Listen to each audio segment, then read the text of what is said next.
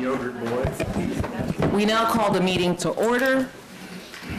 I am taking a point of privilege this evening, and I'm going to ask everybody to rise as we honor Mayor Bill Bunton, who recently passed away. Mayor Bunton was a human being that really gave a lot to this community. He served at the state level, he served the city, and it was a tragic loss that we had in our community. And before we proceed with the prayer, I want to make sure that in his honor, I'm going to gavel out for Mayor Bunton his last meeting in the City Council.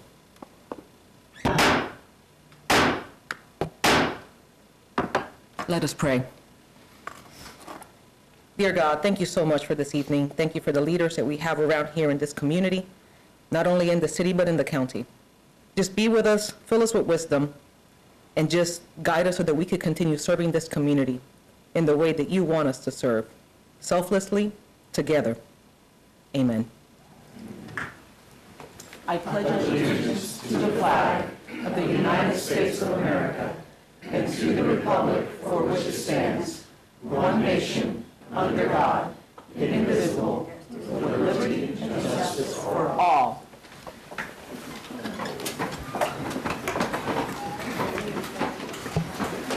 We now proceed with the roll call. Mayor De La Isla. Here. Council members Hiller.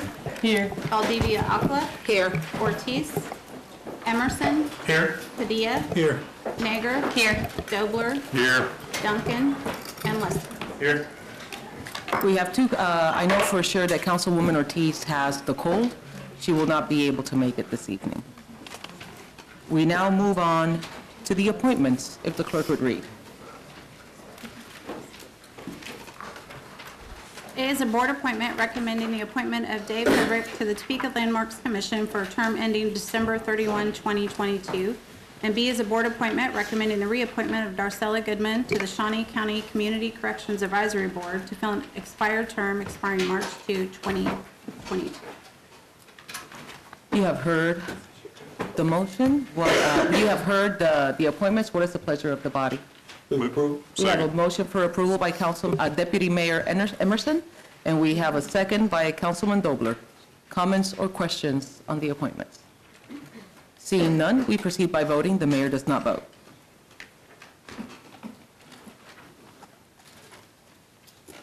We have 7 yes. 7 having voting yes, the motion passes. Can we have Mr. Frederick and Ms. Goodman please stand up so that you could be recognized? Thank you so much for your selfless service to our community. We appreciate you being part of our boards. Thank you.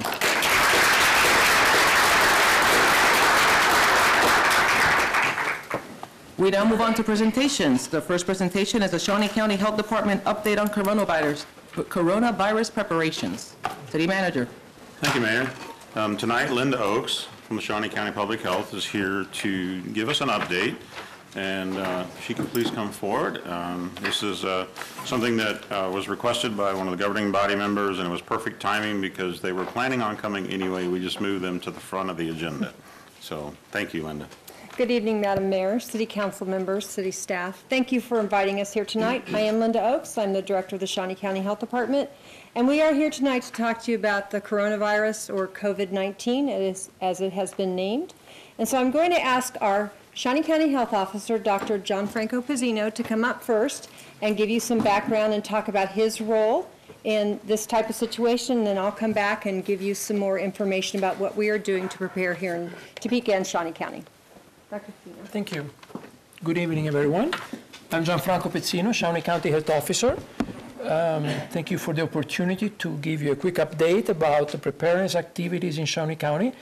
I'm sure you're all aware of the fact that starting around the end of January, several cases of a new disease that then became known as coronavirus were identified in China, and then they spread to other countries. You probably heard the term pandemic, and some people say, well, we are already in a pandemic. Other people say, no, this is not a pandemic yet.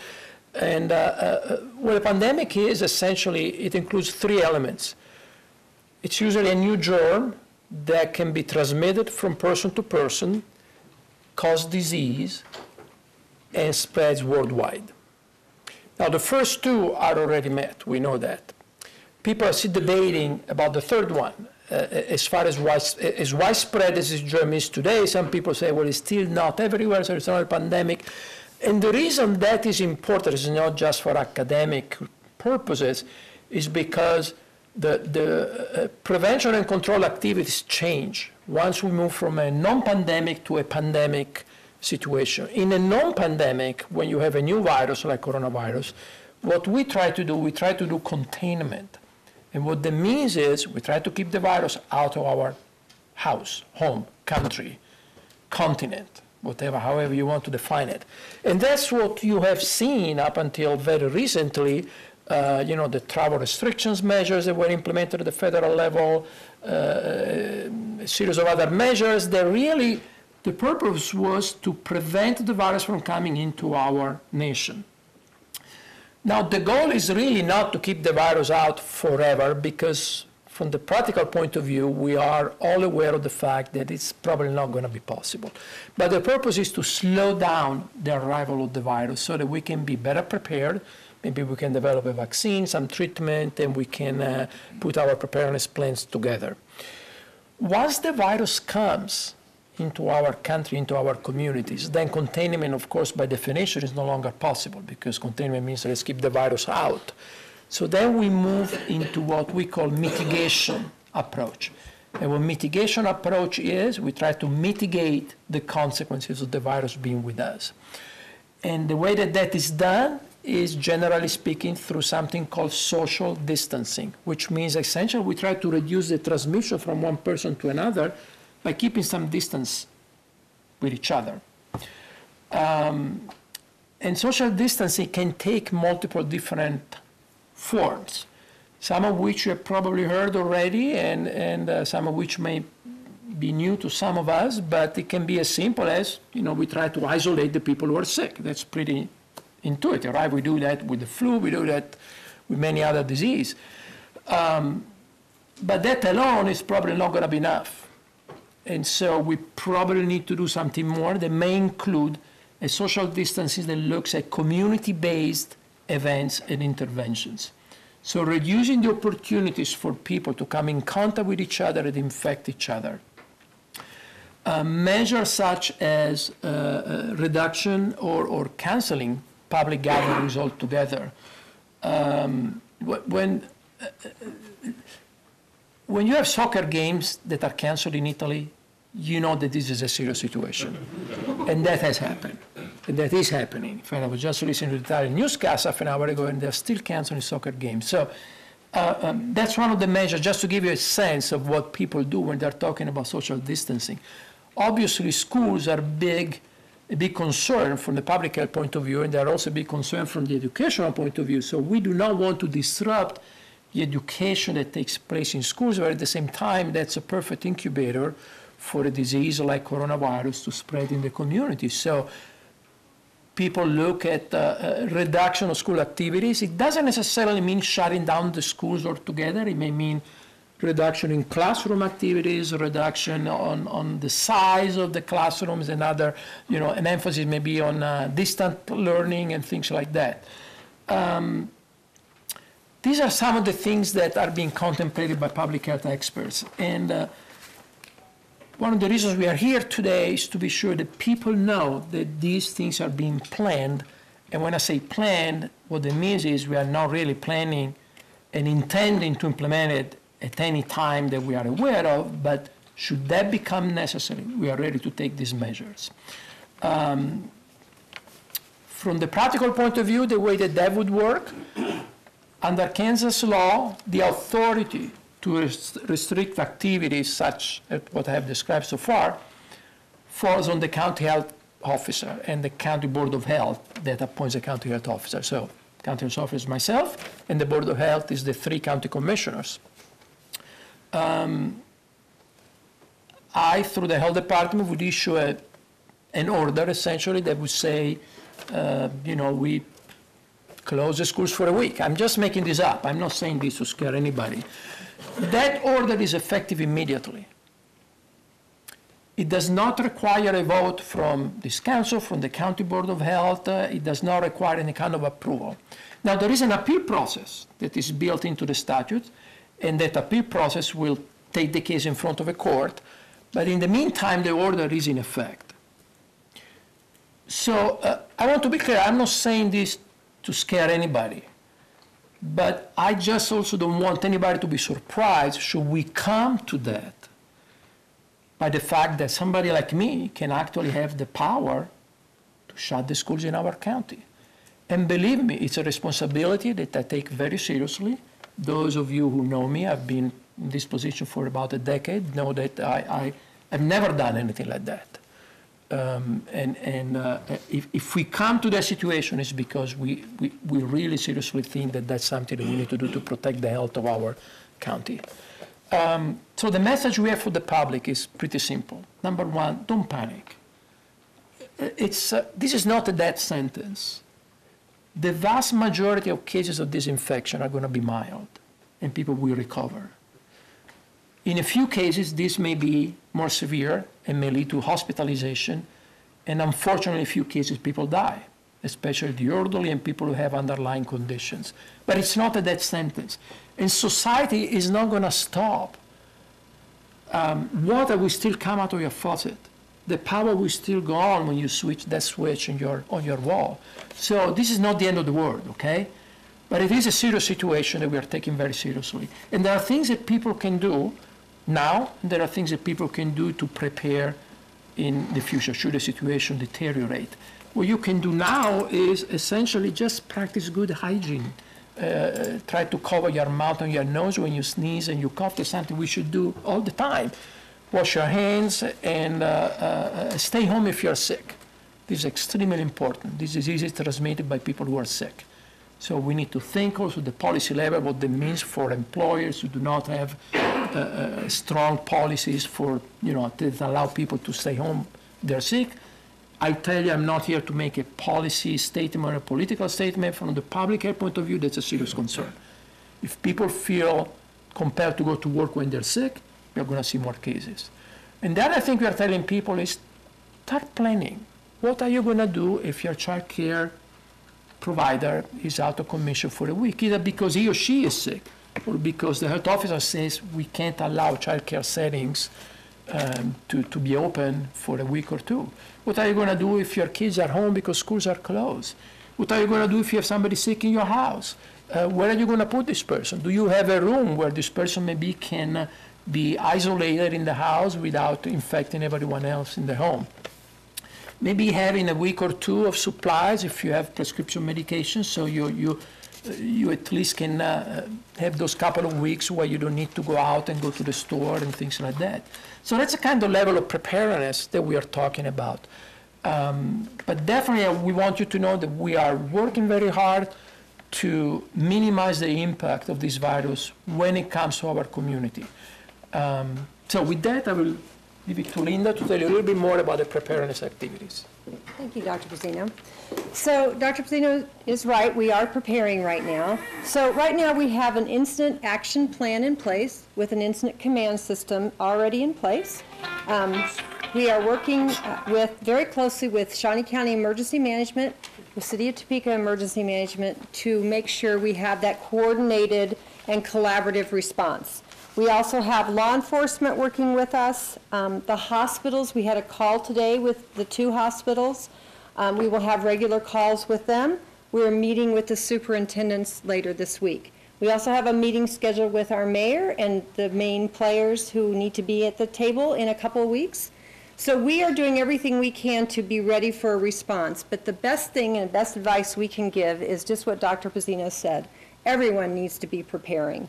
And so this is Severe Weather Awareness Week. So it's much like that. Have your prescriptions, have a communication plan with your family, be ready for that kind of emergency, or be ready to stay home for a while if we have to tell people you need to stay home to slow down the spread of the virus. We have some great infographics and checklists on our website. They're also on our Facebook page. We'll be continuing to update those as the CDC sends us updates. We're also working very closely with the Kansas Department of Health and Environment with their guidance and they have a toolkit they've given us. So there's lots of people working together, and I think that's the important message. This is a collaborative effort. It's not just the county, it's us working with all the partners that need to be at the table. So we'd be happy to answer any questions. I do want to introduce some of the other folks that are here with me today. Craig Barnes is our Public Information Officer, so he's working very closely with your Public Information Officer, with other Public Information Officers in the community. Esther Limon is one of our liaison officers. She is writing the incident action plan. She's helping us. She just comes in and reminds me things we need to do a lot. And of course, you know Jim Green, who's working with us. Dusty Nichols with our Shawnee County Emergency Management. And he's also doing a lot of guiding for us and keeping us, here's what we need to do. So there's a lot of people working together, a lot of meetings happening just so we can be prepared for this virus. So unless anyone else want to add anything? I'm sorry? Sure. Yeah, and so we are in contact also with the Veterans Administration Hospital. So that would be the other big hospital here in town. So what questions do you have for any of us that are here that we can help answer? Councilwoman Valdivia Alcala. Thank you for this presentation, and I'm hoping that as a governing body, we'll be getting weekly updates so we don't have to bombard you guys with individual emails. I asked the city manager if that could be possible, and that would be great, and we would appreciate that, or I certainly would appreciate that. I just wanted to ask a couple of things. In the information that I've been reading, some with CDC and some of the information that you all have been handing out, and kind of just saying this out loud for the folks watching, hand washing is the key that they are pushing here. I mean, really, really pushing, you have to wash your hands. And I'm seeing that all over Twitter. I'm seeing it trending on Twitter about washing your hands. And so I don't know if we're going to be doing anything on Channel 4, but I certainly think it'd be something proactive, this basic information, you know, to have out there. Also, I don't know if you've noticed, but when it comes to coughing, my grandchildren and most kids that are in the school system have been trained to do the coughing into the sleeve or crook of the arm, what have you. And where you see it most often when it's not done is with adults. And you see, and I can be guilty of that. I can, forget to do that. But I think that things like that to reinforce and have that awareness and just pushing that, all the time. And I'm sure you're doing it, but I'm thinking, how can we do it in an accessible way for folks that may be tuning in or watching Channel 4? So we know there's no cases in Shawnee County, but has there been any testing for coronavirus in Shawnee County? There are no cases in Shawnee County, and that's all I can really say at this point. Okay. Councilwoman Hiller. You might have more to say about this. I've been seeing it on Facebook and so on, and kind of all over, it seems. But something that has struck me as the strongest advice is that if somebody feels like they're sick and might have the coronavirus, not to go straight to the doctor's office or the hospital, or, as many people have gotten used to doing, if you just go to minor med. Right. And the admonition to call first, so that if you think you have those symptoms, they can make arrangements to get you seen without you showing up in the lobby, I thought was really important. Yes, and the hospitals are both putting out that message, call ahead, before you come to the ER or any of the clinics. Yeah, I haven't heard it from the minor meds and so on, but I would assume they want the same. Yes, call ahead. There's still a lot of respiratory viruses going around right now. There too. are. I will add that, so. Councilwoman Valdivia Alcala. Another thing that I'd been reading quite a bit and consistently, and just to verify, the rates appear lower in children. Is that correct? Different from all the other flus and viruses that are out there that seem to be hitting kids hard. But this virus is is That less is for correct. them. Right now, that is what we're seeing, keeping in mind that things can change. But right now, we're not seeing it as serious in children. I think the elderly with underlying health conditions are really the hardest hit group. Okay, and I'm going to make a comment in that, you know, it's unfortunate that these type of illnesses spring up with the immediacy that they do and with media feeding into a lot of the fear. Some of it, I think, is proactive in nature, but I think that it's really a commentary when we know folks with the flu, folks with all kinds of viruses, and if it ends up here, which of course we hope it does not, they will be going to work. And I mean, I know you guys can't make that statement, but I'm going to make that statement really, and it's unfortunate because either they, you know, their job may be in jeopardy, they don't have the sick leave, they don't have the benefits or whatever. And I think that businesses, small, medium, and large alike, you know, I would hope that they're really taking a hard look at this when you consider that it may come here. Of course, we hope it does not, and how that staying home is really a proactive approach. But I do thank you. Thank you. Councilwoman Nager.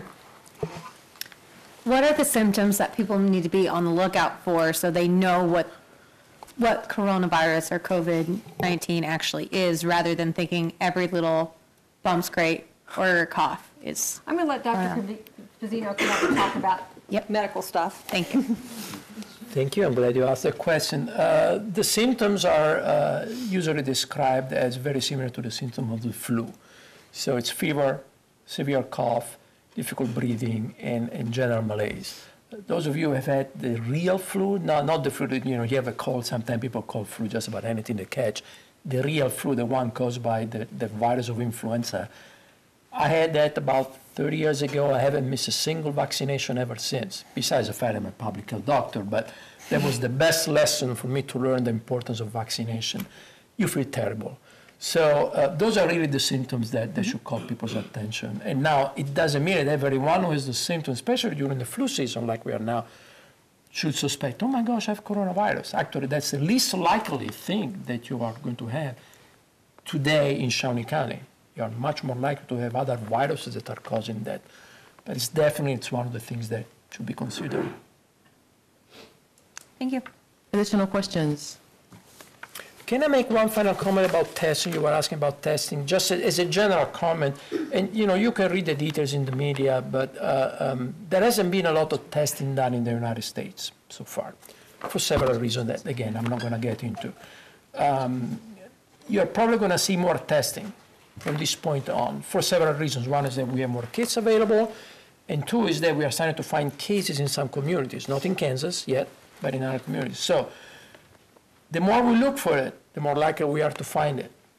So I want everybody to be prepared to the fact that we may find cases in Kansas and we may find cases in Shawnee County. Now, it doesn't necessarily mean that the disease is spreading faster than before, but it may also simply mean that now that we are looking for it, we are going to find it more than before. So don't be surprised. There will be announcements if there are cases that are confirmed. Typically, we don't announce when we simply test somebody. As you can imagine, it will get out of control very quickly and would just create anxiety and confusion. I can just tell you that in Kansas, there have been people under observation because they came back for traveling in some of the affected countries, and they've been under observation as per the protocols of CDC. But those are not the kind of things that you will hear from us publicly. But if there are cases, there will definitely be public information going out.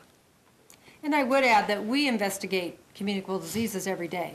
So this is just us doing our jobs. Under the radar screen, and nobody remembers that they are doing this until something like this happens. Right. So let's remember that. Public health at work. Thank you. Thank you very much for your presentation. We now move on to the 2020 U.S. Census update. City Manager. Thank you, Mayor. Well, staff has been assisting in preparing for the city's effort for the complete count for the census. Sasha Hahn and Monique Lade have been assisting Councilman Padilla and I, or we're serving as co-chairs for the Complete Count Committee. So we've been working through that process, and so tonight we plan to talk a little bit about our local efforts. I'll let Councilman Padilla make some comments before we pass it along to Monique to talk about our local effort. Thank you, City Manager. Mayor, I want to thank you for appointing this committee and putting it in place because it has really helped get a momentum going in the community about the census in anticipation of it coming and the importance of it. We've been able to identify a number of partners in the community that are helping us spread the word. And if you look on my Facebook page, you can already start to see some of those PSAs that Molly Holland was kind enough to organize and put together. We have a variety of them that I think represents the community. And with the help of Monique and Sasha, they have really been able to put together a very aggressive list of activities and events and informational cycles that will help get that information out. I would like to, if I could, acknowledge in the audience tonight some of our partners. Dorothy Karnowski and Melinda Stanley with the Census Bureau, if you could stand. Carlos Diaz, who's also with the Census Bureau. Irene Caballero, who is with Safe Streets and is helping us. She, in fact, hosts a Spanish-speaking radio program that will air this Friday. I think, is it? Saturday at 9:30? 9:30 a.m. 109.1. Okay, and that will, she'll be joined by Ed Colazzo, who works with the city, and he is very knowledgeable. He's been working with Irene, putting together a lot of facts that may be pertinent to the Latino community to help allay any fears that they may have. And so I want to thank them for their participation and for all their support. And for city staff, Sasha and Monique have really been gangbusters at this and really working well with me. We've made presentations to the chamber. We have one upcoming to the Rotary, and then we've been invited by Stormont Vale to participate with their employees. So we really have a good thing going. I've checked with the Shawnee County Commission and offered to collaborate with them and anything that they have going so that we can make a unified voice about Topeka counts. And so with that, I would defer to staff so they can make their presentation. Monique, if you would please come forward and. You think maybe Mark? Okay. Greetings, Madam Mayor, City Manager, and governing body. Aside from being the best resource for U.S. population and demographic data, the census also helps determine how much as $675 billion in federal money is allocated each year to states for things such as education, school lunches, health care, hospitals, housing vouchers, roads, and much more. In addition, it will help determine the number of seats each state holds in the U.S. House of Representatives. In 2010, the state of Kansas allocation was $6 billion. Completing the form is simple, especially this year. Filling out the census questionnaire will be easier than ever this year with online and phone options. Topekans can look forward to receiving letters in mid-March. They'll receive a unique number to utilize as they complete the form online. In addition, a phone number will be provided for our neighbors who would prefer to answer their census questions via the telephone. 13 languages are available. For hard-to-reach areas with spotty internet access, a paper questionnaire will be provided in their first mailing to ensure they have plenty of time to respond. If someone accidentally ditches the letter, don't worry. They'll receive several reminders from starting March 16th and finally starting on May the 13th. Anyone who has not responded can expect a knock on the door from a census enumerator who will attempt to count them in person. We want to ensure our neighbors that completing the Census 2020 form is safe. Even though a citizenship question won't be included, hype around the issue has caused many unauthorized immigrants to be concerned about their safety participating. The Bureau has assured residents that personal data collected cannot be shared with other agencies, such as Immigration and Customs Enforcement or the Homeland Security Department. And before it is published, it is stripped of all personal identifiable information. Census records are kept private for 72 years, after which the National Archives releases them to the public to be used for genealogy. Our Census 2020 Kansas team partners identified 20 hard-to-count neighborhoods in the city limits. that are expected to have a low response rate between 20 and 29%. These low expectancy percentages could result in a significant decrease in the distribution of federal funds in our community. In an effort to help emphasize the vital importance of completing the Census 2020 form to our hard-to-count neighbors, the Department of Neighborhood Relations has created a community education campaign that will be implemented starting April 1st through July 31st. Planned efforts and activities for the hard-to-count neighborhoods are as follows. We'll be meeting with the 20 neighborhood leaders to talk to them about this concern and to assist them in creating a plan to reach their neighbors to help emphasize the vital importance of the census. Newsletter verbiage will be provided for all neighborhood leaders to insert in their newsletters. Standing banners will be erected in 15 locations that we estimate will reach over 100,000 impressions monthly.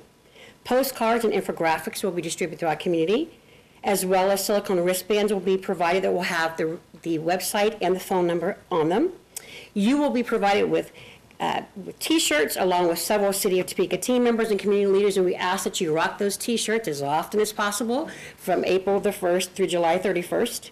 Thanks to our partners that are here in the audience, the Mayor's Youth Council, some of the members of the council, and the Topeka Youth Commission has informed us that the cool thing now are stickers. Took me back to the 80s when I used to have stickers on everything. And so we will have thousands of stickers, and they will help distribute those throughout the community, hopefully to influence their parents and other adults to participate in the census. We'll be erecting real estate corrugated signs throughout the hard-to-count community, asking that the neighbors and businesses put them in high traffic areas as well. Posters will be available for churches, businesses, and other organizations, and my team and I will host pop-up sessions where we provide technology for people to be able to take the census on the spot. Ensuring that all of our neighbors are informed about the 2020 census is a huge feat that we can't do alone, and we're seeking support from our community partners. We'd appreciate their efforts in allowing their employees to complete the census form while at work, sharing the information with their respective organizations and clientele. And we have a big wish list. On the wish list, we'd like to have 2 large community events really emphasizing to the parents to participate and to other adults in completing the census form. We've applied for a possible match donation from a local partner, and we'll hopefully hear before the end of the month that they will be participating, and we welcome any other financial donors. And in conclusion, I'd like to remind everyone that Topeka counts. Please make your voice count and take the 2020 census. I'd be glad to answer any questions or would invite the Census 2020 Kansas team to answer questions for you. Questions for Monique or the census team? I want to make sure that I want to thank Councilman Padilla for saying yes and doing such an admirable job. And then, of course, for our neighbors that happen not to have documentation, I will tell them que tu voto cuenta, tu censo cuenta. Es importante que marques la cantidad de gente que tienes en tu casa, porque muchísimos dólares que vienen a la ciudad de Topeka y el estado de Kansas cuentan con que tú y tu familia se registren en el censo. Así que por favor, no les va a causar ningún problema legal. Por favor, regístrense con el censo. Councilwoman Hiller, I thought you had your hand up. Additional questions? Councilwoman Padilla. Not a question, but I neglected to add one more partner that we have too. Oftentimes in this audience, we see an awful lot of yellow shirts from the JUMP organization. Now, I think they represent 2426 ministries.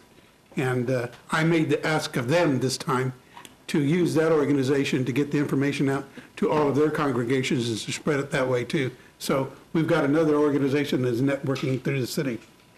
Thank you, Mayor. Thank you. Thank you, Monique. You're most welcome.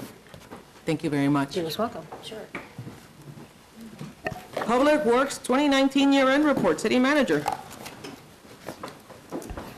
Thank you, Mayor. Tonight, Brian Faust, our city engineer, is here to give us our year-end report and talk about the projects and accomplishments we had and what we look forward to for next year. Brian? Well, thank you. Thank you, Mayor and Council, for the opportunity to talk with you this evening about many of the projects and activities that we completed in 2019, and to take a look at some of the projects we have planned for the upcoming year.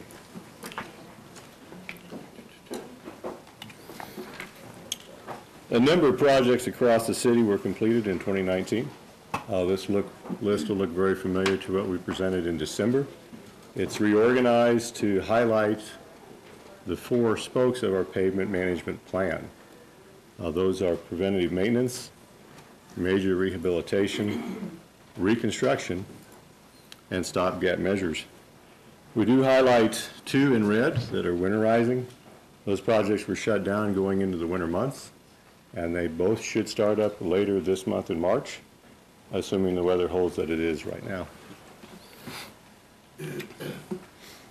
In 2020, we do anticipate another very robust construction season that again covers all the components of our pavement management plan. Under reconstruction, we've actually highlighted 6 projects. 5 of these projects will start in 2020 and should be completed in 2020. The bottom project in red, Southwest 10th, between Fairlawn and Wanamaker, is actually a 2-year project. It'll start in 2020 and be completed in 2021. If you've been out there recently, there's been a lot of construction associated with utility relocations, but that project should start later this summer. 2020 projects. On the left side is Southeast California from 37th to 45th. Design will start later this spring with construction scheduled for 2022. When this road is finished, it'll look very similar to California from 33rd to 37th, a 3-lane section with both a sidewalk and a shared use path. The road on the right is actually within Chesney Park Phase 2. This year project goes from 17th to 21st between Clay and the Expo Center. And this project includes storm sewer replacement, base patching, curb work, and finally a mill and overlay.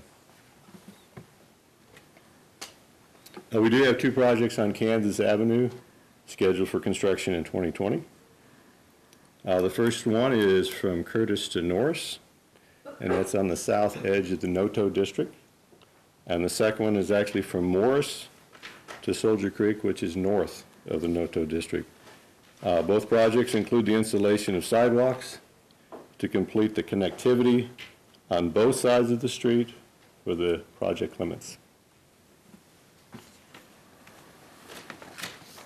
2 more reconstruction projects, Southeast Carnahan between the I-70 ramps. This is right by Reese's Fine Foods. The semi-trucks through there have done quite a bit of wear and tear on the roadway, and so we'll be reconstructing. That is scheduled to start around July 6th, right after the 4th weekend. The other section, Southeast Deer Creek Parkway, 6th to 10th, is actually a major rehabilitation project. There'll be base patching, some curb work, and then a mill and overlay. The project that actually takes 2 years is Southwest 10th Street. The view on the left is the current condition of the roadway. It's a 2-lane rural section with open ditches. When it's done in 2021, it will look like the section on the right. This was completed in 2017, again, Southwest 10th. That picture is between Gage and Fairlawn. Internal services, back in 2019, ordered a total of 7 new vehicles and equipment. In the 4th quarter, this included both a sweeper and a transit van. The view on the left is our old sweeper, and the view on the right is the new sweeper we received. Our street and traffic operations, along with our forestry divisions, had a very busy year in 2019. You can see by the tables the work that they completed. Street crews, independent of our outside contractor, crack seal over 21,000 linear feet of pavement in the 4th quarter. Our forestry division pruned over 400 trees, and our traffic operations continued striping, signal inspection, and repairs. And this is kind of a view of what they do. On the left, you'll see pruning of a tree way up. The center picture is actually of working on a traffic signal. And on the right, you'll see one of our guys doing crack sealing. With that, happy to answer any questions you might have. Questions or comments from the governing body? Councilwoman Valdivia Alcara. Can you tell me on the 2019 projects, if you go back and look at the Oakland neighborhood, it has curbs, alleys, a mill overlay complete. So I know the mill overlay, what exactly was entailed with the alleys? Because I continue to get a number of calls with big craters in our alleys, and so can you tell me how far-reaching that was? Sure, we did a number of alley approaches within the Oakland area. We did repave at least one alley within Oakland. There are a number of alleys that have a variety of different types of material, surface materials. That might be gravel, that might be millings, could be asphalt or concrete or even brick. For the most part, we didn't touch those as part of that project, but our traffic operations and street operations folks did. They do have a program to regrade alleys, and so they do that. I think they try to get it twice a year. Yeah, twice a year. Okay, so that's separate from what you're talking about here, what traffic was able to do? Correct. Okay, so like, how many alleys do you think you did in 2019 in Oakland? As far as engineering projects what's contained within here? What you're talking about contained in this, Oh, in the this street part of the operations? report you just gave? Okay, You would have to go back, it's page 2. okay. I'm thinking we were in the 20-plus on the alley approaches. I know we did completely reconstruct and repave one alley next to the church off of Seward Avenue. Okay, But for exact numbers, I'd get those for you. okay. All right, thank you. Additional Councilwoman Nager. Thank you, Madam Mayor. For reconstruction projects, what all is entailed with those? I know that we're talking a lot about the maintenance of the streets, but obviously with Public Works, we're talking more than just street maintenance. We're talking about the sewers and the water lines and all of that. What all is included in a reconstruction project? What we do when we look at a reconstruction project, that we made a determination that it's not really a candidate for preventive maintenance or major rehab like a mill and overlay. Made that determination that we need to completely reconstruct. Well, the first thing we do is get with our utility department and have them look at kind of the break history on the water line, how the sewer lines are. Because we want to make sure that when we do a reconstruction project, we don't reconstruct the surface and then have failures underneath. So it's kind of we work very close with our utilities department. But again, it's a complete reconstruction. It can be sewer, it can be water, it can be storm sewers, and then a reconstruction of the road itself. Thank you.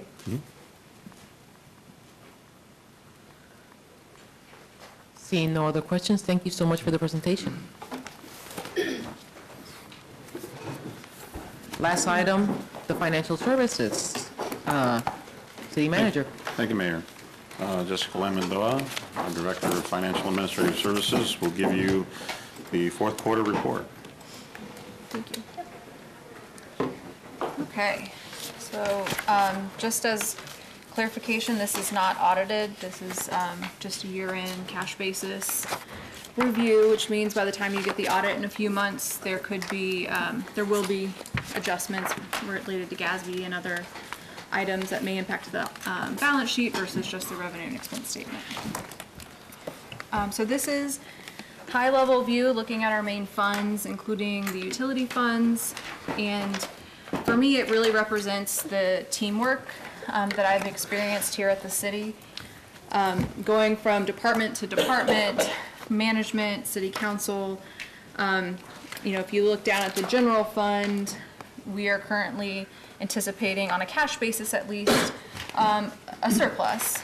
And I think, that is just reflective of the team coming together in the last quarter of the year, looking at expenses, looking at different ways that they could fund projects. And then on the revenue side, planning was extremely busy in terms of permits.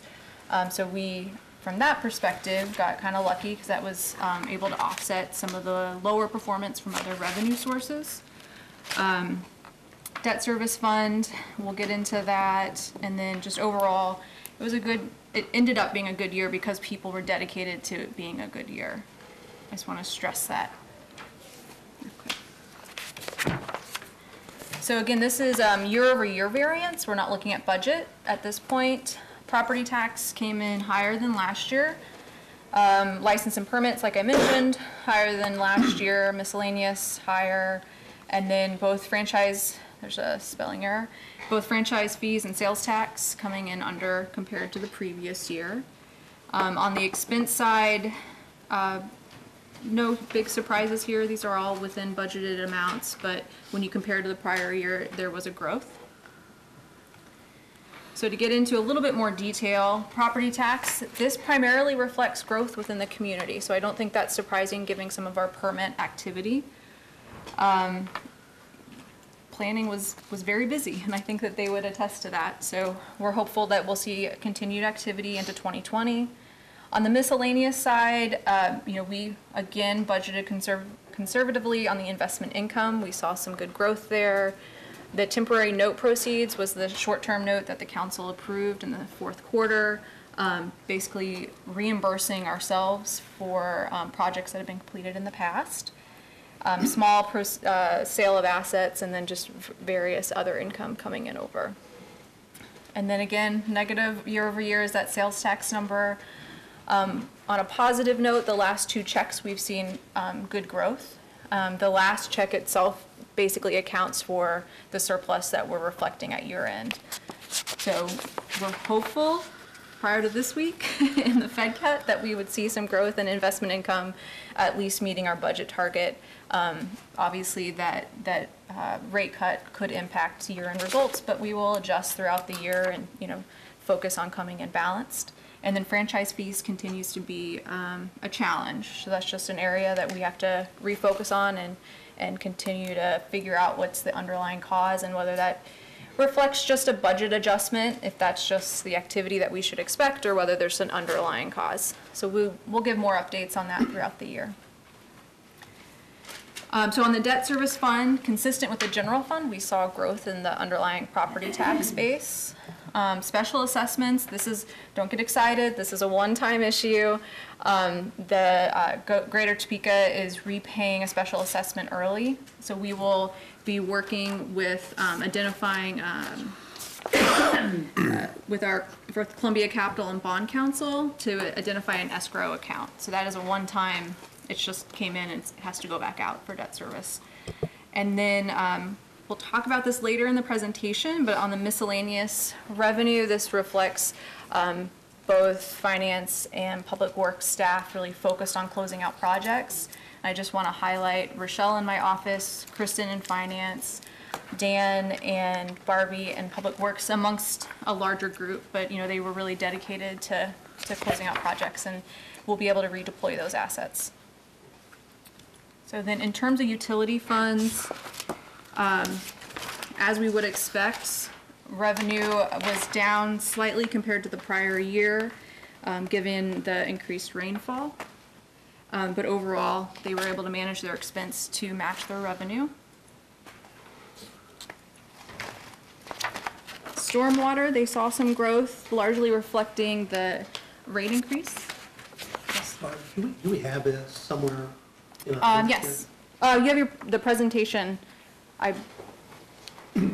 Sorry, I didn't mean to interrupt. It got to where we couldn't read it anymore on the screen. You should have it. I can ask. Liz is still here. It's okay, I'm sorry. Go ahead. Go ahead.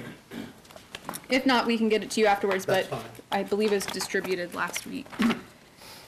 So stormwater, we saw growth largely reflective of the fee increase, but overall on the expense side, consistent with what we would expect given the budget that was approved.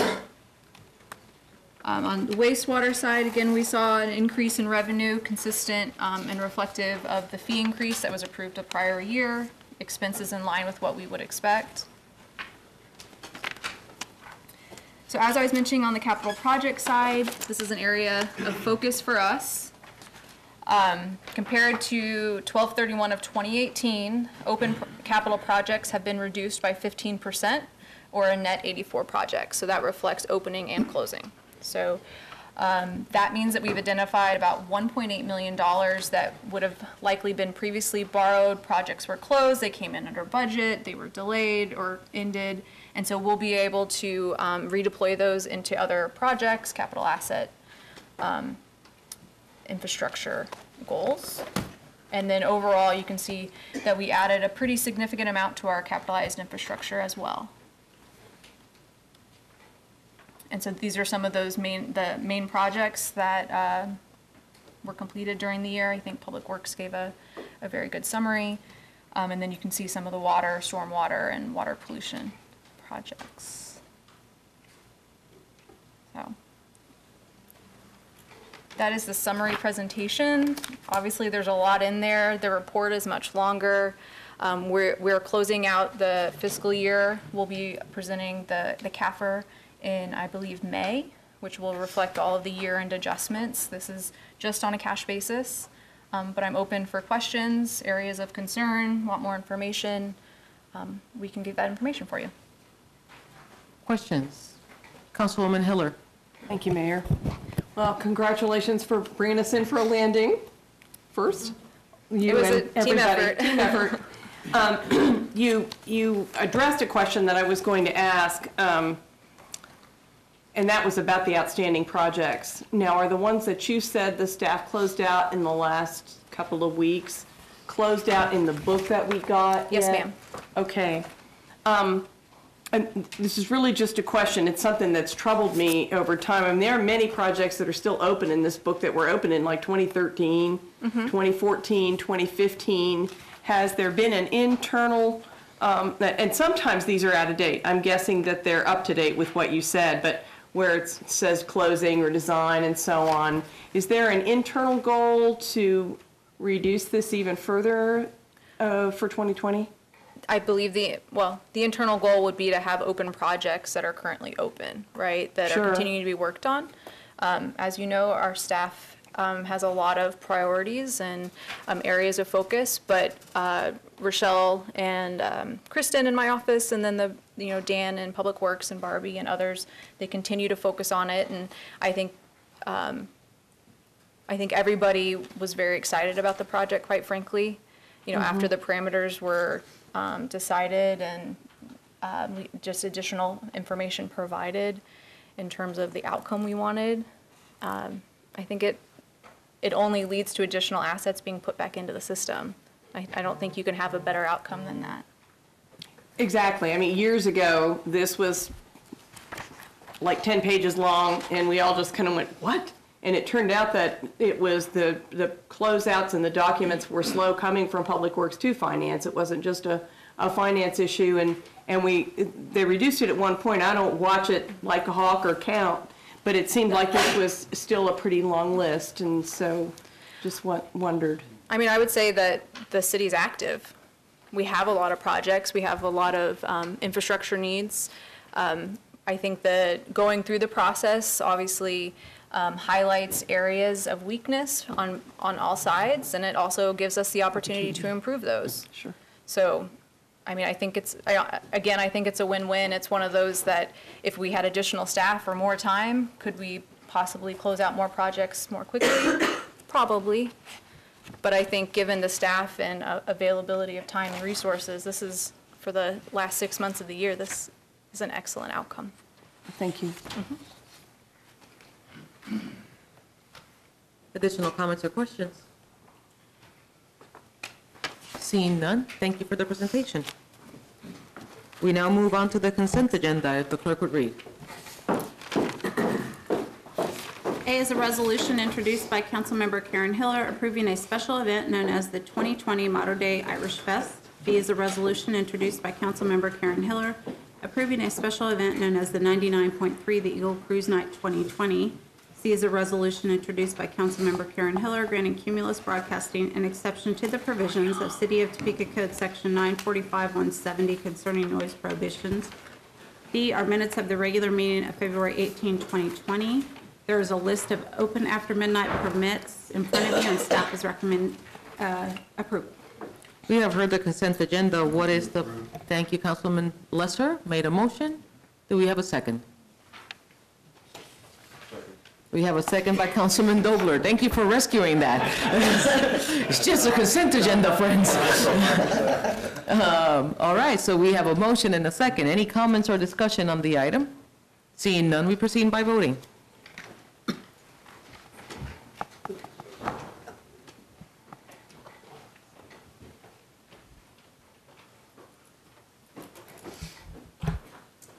yes. 7 having voting yes, the motion passes. We now move on to the non-action item. Item A, if the clerk would read. A is discussion on the demolition of the structures located at 1104 and 1108 Southwest Western Avenue, located within the boundaries of the Holiday Park National Historic District within the city of Topeka pursuant to KSA 752724. City Manager. Thank you, Mayor. Tonight, we have a presentation on a request from staff to approve the demolition of 2 damaged homes at 1104 and 1108 Southwest Western Avenue. Staff will discuss the need and action taken to get to this point. The item is scheduled to come back next week for action. Bill? Yes. Thank you, Mr. City Manager. Good evening. I'm going to partner with Director Sasha Hahn, Neighborhood Relations. I'm going to start out by just kind of frameworking it so you understand what it is that you're being asked, why is this before you, what's your role, and then Sasha will hit on the details of those 2 properties and the status. So some of you have not heard this sort of a case before, and others that have. It's been a while, so just want to refresh everybody. So next week, you'll be deciding on whether or not to approve or deny 2 demolitions within a National Historic District. In this case, that's the Holiday Park National Historic District. The city, through Neighborhood Relations, had requested these demolitions that Sasha will go over, but really for safety reasons in this case. And so it is before you because to approve demolitions in a historic district like this, it does need to go through, and in this case, it went through State Historic Preservation Office. Typically, it goes through our local Landmarks Commission. In this case, it got expedited through the state. And they have findings to make to allow or deny such a request for demolition. They have to note that it does or does not have any damage or destroy the integrity of the district. That's really hard to do when you're demolishing structures and there's no replacement behind it. So that finding was made by them.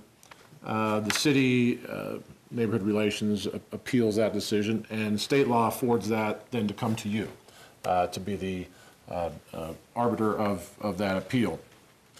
And as you can probably assume that, I mean, typically we don't want to support or not too supportive of demolitions in historic districts. Kind of defeats the purpose of those districts that is intended to protect those assets. However, there are cases that do come along. That's why they're at on your agenda to decide whether or not they meet the findings of an appeal. And you have different findings. You have 2 findings to make that are different from the state or the Landmarks Commission. It's a different bar, a little lower bar, if you will, but you just have to find that there are no prudent or feasible alternatives to that demolition, and that all planning has been, reasonable planning has been done to minimize harm to the district.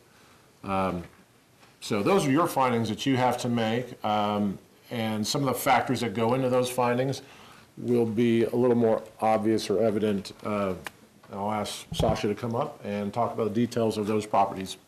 Thank you. Any questions about the process before we jump into the properties? Seeing no questions, Ms. Hahn.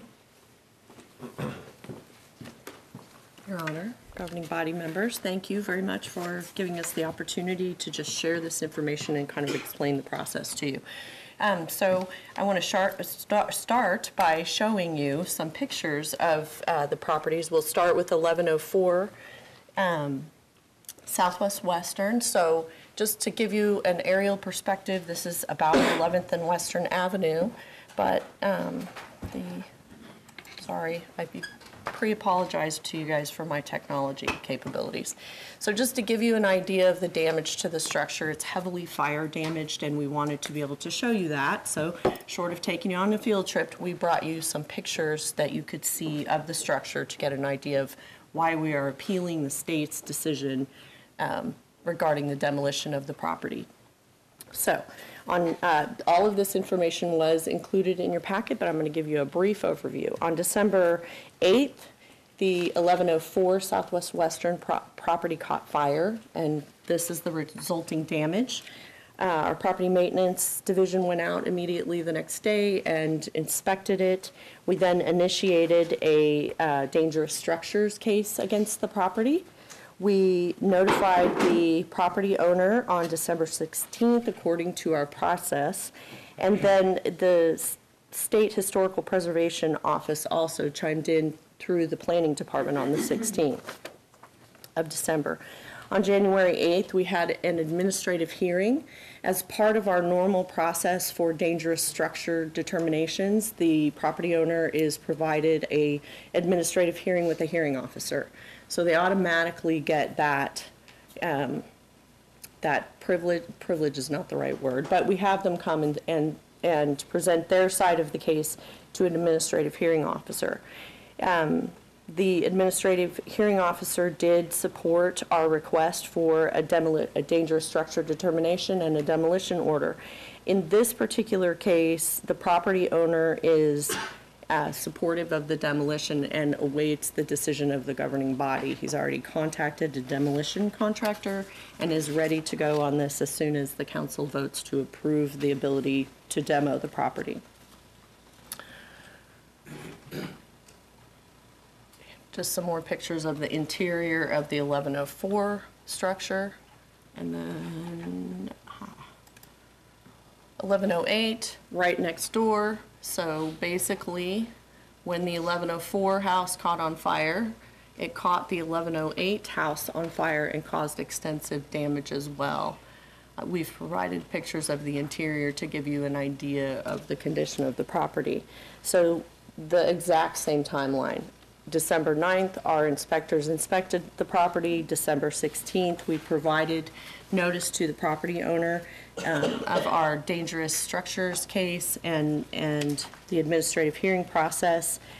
On January 6th, in this particular case, SHPO notified the city of their denial of our request for demolition. And then January 8th was the administrative hearing. We did not have the property owner present at that hearing, but they are supportive of the demolition and feel that that's the best solution for these properties. So we've provided for you the information why moving the structures are not feasible. We've explained in the executive summary how we come to the determination that demolition is the appropriate solution. We received the replacement cost new information that's included in the packet materials from Shawnee County. So the county tells us what they believe it would cost to replace the structure, and then we do our calculations off of that number. Anytime that the replacement cost new exceeds a 30% standard, then we determine that it is too costly to rehabilitate the property, and we pursue a dangerous structure determination. So that is the process in a nutshell. Again, as Bill mentioned, we just wanted to kind of highlight the process for you. We have some new members that haven't gone through this particular type of action with the body, so we wanted to be sure that everyone had the opportunity to ask questions before we asked you to vote. We will be asking you to take action at next week's meeting, and staff does recommend demolition of both structures. Happy to answer any questions. This is just a discussion item. As we know, there's no action that's going to be taken this evening, but it's good time for discussion. Councilwoman Hiller? Thank you, Mayor. Would it be you or Bill, or is there still another piece? Because you all did step in and do the notification to the historic district, and which is a really important part of that process to share. Yeah. Yes, we did. As part of our policy, we notify the historic district owners. We got a little behind doing that, but nonetheless, we did that about 2.5 weeks ago. Because it didn't come through our local process, it was an oversight. We got back on it thanks to some encouragement and notified all the property owners. We actually did get an inquiry on one of the properties to see if it was worth rehabilitating. So we passed that along to Sasha's staff, and I think I haven't heard anything since then, but we did get an inquiry. well, it would be good for everybody to know about the inquiry and also to know if you got feedback from the residents of the historic district. We did. There was I guess, a recommendation of support for the demolition. They also are, and this is the neighborhood officials, I guess. Thank you, the NIA leaders. That if there was a way to also have those vacant properties be part of the adjacent properties where homes are, so they could be somebody's yard as opposed to be a vacant lot that's going to have to be mowed and over again, that would be fantastic, and we agree. In this case, we don't have that. The city doesn't own the property, so it's hard for us to mandate that, but I believe that is something that we would all support if that was to happen. It does not preclude someone from coming along later and doing an infill house there at all, but it would at least not let it become an eyesore in the near future. Well, and I wanted to thank you for that process, and I wanted everybody to know that step-by-step this council set up really kind of like the zoning hearings not all that many years ago to make sure it always happened, and it does make a difference. And just so that you know, across the table, I had some context some time ago, and you're aware of those, but had one today from a gentleman who lives right across the street who wanted to express, he couldn't come tonight, but express his appreciation for the respect for the historic district, and also, again, he lives right across the street. He'd be more than happy to have him go down. So wanted people to know that. Councilwoman Valdivia Alcala. When a demolition takes place, what actually happens? I mean, the bulldozers go in and it knocks everything down and nothing is saved, or I've been watching too many do-it-yourself shows, repurposed, because I'm two other maybe contractors that do renovations on homes or anything of that nature. And I ask the question because I see in some of the areas, not all of the woodwork is completely, burned. I mean, I don't know how much smell would have gone into it. And I also see the pictures of this bathtub and this, what looks like a vintage, sink. I know that these are very small questions, but when demolition occurs, I mean, is everything grazed and nothing is looked at for saving or? So typically the answer is yes. I feel your pain. We demoed a house in Oakland that had the most beautiful staircase in the world, but we couldn't save it. The important thing to remember is this isn't our property. So if the property owner wanted to maybe salvage some of those pieces and parts, they would be allowed to do that. Our contractors, because we do contract this service out, we contract with them to clear the lot, and so all the debris has to be gone, but we don't specify what happens to the inside of the structure because we don't own it. But I have had conversations in the past about, there's a name of what that's called, deconstruction for rehabilitation or something. Those are amazing programs that they have across the country. I don't know that we're quite there yet, but it's definitely something that we think about and talk about internally. Okay, just curious, thanks. Yes, ma'am. Councilwoman Nager. Thank you, Madam Mayor. A couple questions. What is obviously these structures are not adding any value to the neighboring lots or properties at this point. With the demolition and not really having a straightforward plan for what's going to happen next for these lots, what is the expected effect on the property owners who are neighboring these two properties at this point? That's a good question. I don't know that it would, the demolition won't necessarily hurt their property values if that's what you're kind of talking about, that property value piece, because having a blighted, dilapidated, or half-burnt structure next to your house probably would be more of a detractor from the value than just a cleared lot, right? Because it's privately owned property, we can't, as Bill mentioned, we can't force them to give it to the neighbor or do anything with it, really. But I do believe that the property values would be positively impacted by getting rid of the blighted structure that's there. Okay. As far as if somebody did want to develop on one of these lots, are there certain restrictions because it is a historic district for the infill buildings? Yes. Yes, there is. The historic district, any historic district has to follow the National Park Service standards set up by National Park Service. And so that, there's 8 or 9 of those standards they have to meet. So we don't have any specific guidance, more specific guidance for this district. We do, for instance, downtown. This district, we don't. It's the general Park Service standards that gets approved by our local landmarks commission when it comes through. Yeah. Awesome. And then as far as demolition, who covers the cost for demolition? So the demolition order gives the property owner 30 days to comply. And if they don't comply in 30 days, then we start the process. If the city has to demo it, then we bill the owner after that project is over, and we give them 30 days to pay. If they don't pay that bill to the city, then we assess those fees to property taxes and we send them to collections. Whichever one pays us first, then the other one gets just canceled. So Okay. that's how that works. Awesome. Thank you both. Very welcome. Thank you, Madam Mayor. Great questions. Councilwoman Hiller. One quick follow-up, I think, to you. Sometimes people are willing to invest quite a bit of money in rehabbing a house that most people from the outside would think isn't worth it. What happened to the one person who was interested? You know, that is not something that my staff passed on to me, so my suspicion would be that it was somebody fishing, a speculator.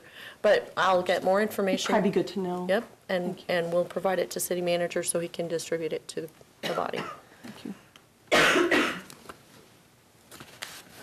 Seeing no other questions, thank you very much for the presentation. We now move on to item B, if the clerk would read.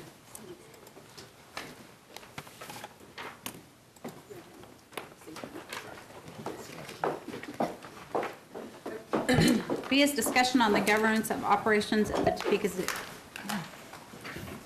City manager. Thank you, Mayor. There have been a number of meetings considering the issue of a change in governance for the zoo. Tonight, I'm going to have staff do a presentation on the details but wanted to, first of all, to let you know that I support this change that's being considered in the governance of the zoo to FOTS. At this point, I'll turn it over to Doug to begin staff's presentation, and I see that Brendan and Fred Patton are here also, and I believe they'll have a portion of this or answer questions. Before we start, I know that you mentioned his name, but I would like to acknowledge Representative Fred Patton being in the room. Thank you for being here. Mayor, thank you. Good evening. City Council, stole my introductory remarks too. Brendan and Fred are here and are certainly much more knowledgeable about many aspects of this. I'd particularly like to recognize Fred this evening for spending his evening with us when he should be celebrating his birthday. So we could sing to him this evening. And so with that in mind, as the governing body knows, when I come before you with the project, I like to sort of look back to where we've been so that we can look forward. And so if you recall back to the last time we talked about it in this group, we started talking about a pie analogy, right? So I don't know if Fred's a birthday cake or a birthday pie kind of guy, but I know that 4 of my daughters have birthdays in February, and so we've been making a lot of pies at our house and cakes. And one of the things that we didn't do well recently was put enough cornstarch in the pie, and so it was soupy and not very delicious. So the reason I tell you that story is again, as you recall the last time we talked about this, there really is a point. There was a pie analogy, and Councilwoman Ortiz, I remember saying very clearly, Doug, we want to know what's in the pie. And so we want to make sure the right ingredients are in the pie. So that's the last time I'll talk about pie tonight, except to say that we have been spending the last couple of months trying to make sure that we have the pie ingredients for you and that the right ingredients are in there. And that took the form of the license agreement, which we have been discussing with the governing body over the last week, really. We've given you those details. So we set about developing that, and I use the royal we in this particular case. Certainly Lisa Robertson, our city attorney, wrote the bulk of it with some minor input from Brendan and myself and Jessica, but Lisa deserves the credit for putting together what I think is a well-crafted document. Additionally, in addition to putting together the license agreement, we have been talking with our bargaining unit about how that might look for their future transition to FOTS if such a thing were to happen. As we talked about, we have been having these meetings with the governing body, and we wrapped those up yesterday. A number of issues were identified, and we don't have it for you tonight since we just finished those meetings yesterday, but we do have a list of questions that we put together, and we'll be compiling those questions along with answers and then presenting that to the governing body at a future meeting so that we can talk through that once again so that everybody can see exactly what was asked by everyone else. I think it's fair to say, and hopefully everyone agrees, that there was general support for continuing to move forward with this, but there were a lot of questions still.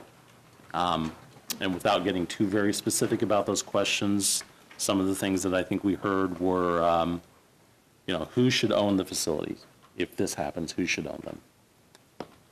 Should the city own them? Should FOTS own them? Who should own the animals?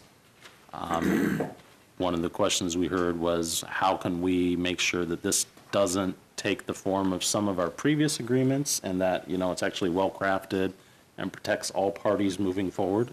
So I think that's something that obviously we need to be cognizant of. There was a question related to outstanding debt, and so we're working on putting that together in terms of what the zoo has in terms of outstanding debt. There was time spent with all the groups that we met with talking about board representation, and I think it's fair to say there's a variety of opinions as to how that should look. So we'll wrestle with that when the time comes. And then there were a number of employee transition questions. Again, how will our current employees be treated and how will they be treated in the future? So again, we are compiling those and we will present a more comprehensive list to you in what I hope is the near future. So in terms of a future timetable or the next steps, we're viewing this tonight as an opportunity for you as a group to ask any questions that you might have right now, and also just as one more touch point for everyone to make sure that everyone continues to be comfortable with moving down this road. So assuming we hear those things this evening, future timetable would include continued negotiations, discussions with AFT, with the bargaining unit.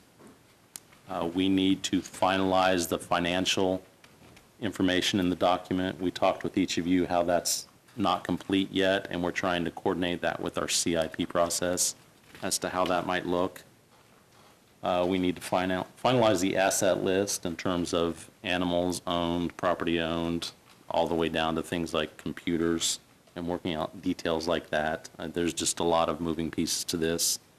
And then finalize and be able to talk more articulately, say that 3 times fast, about the ownership question.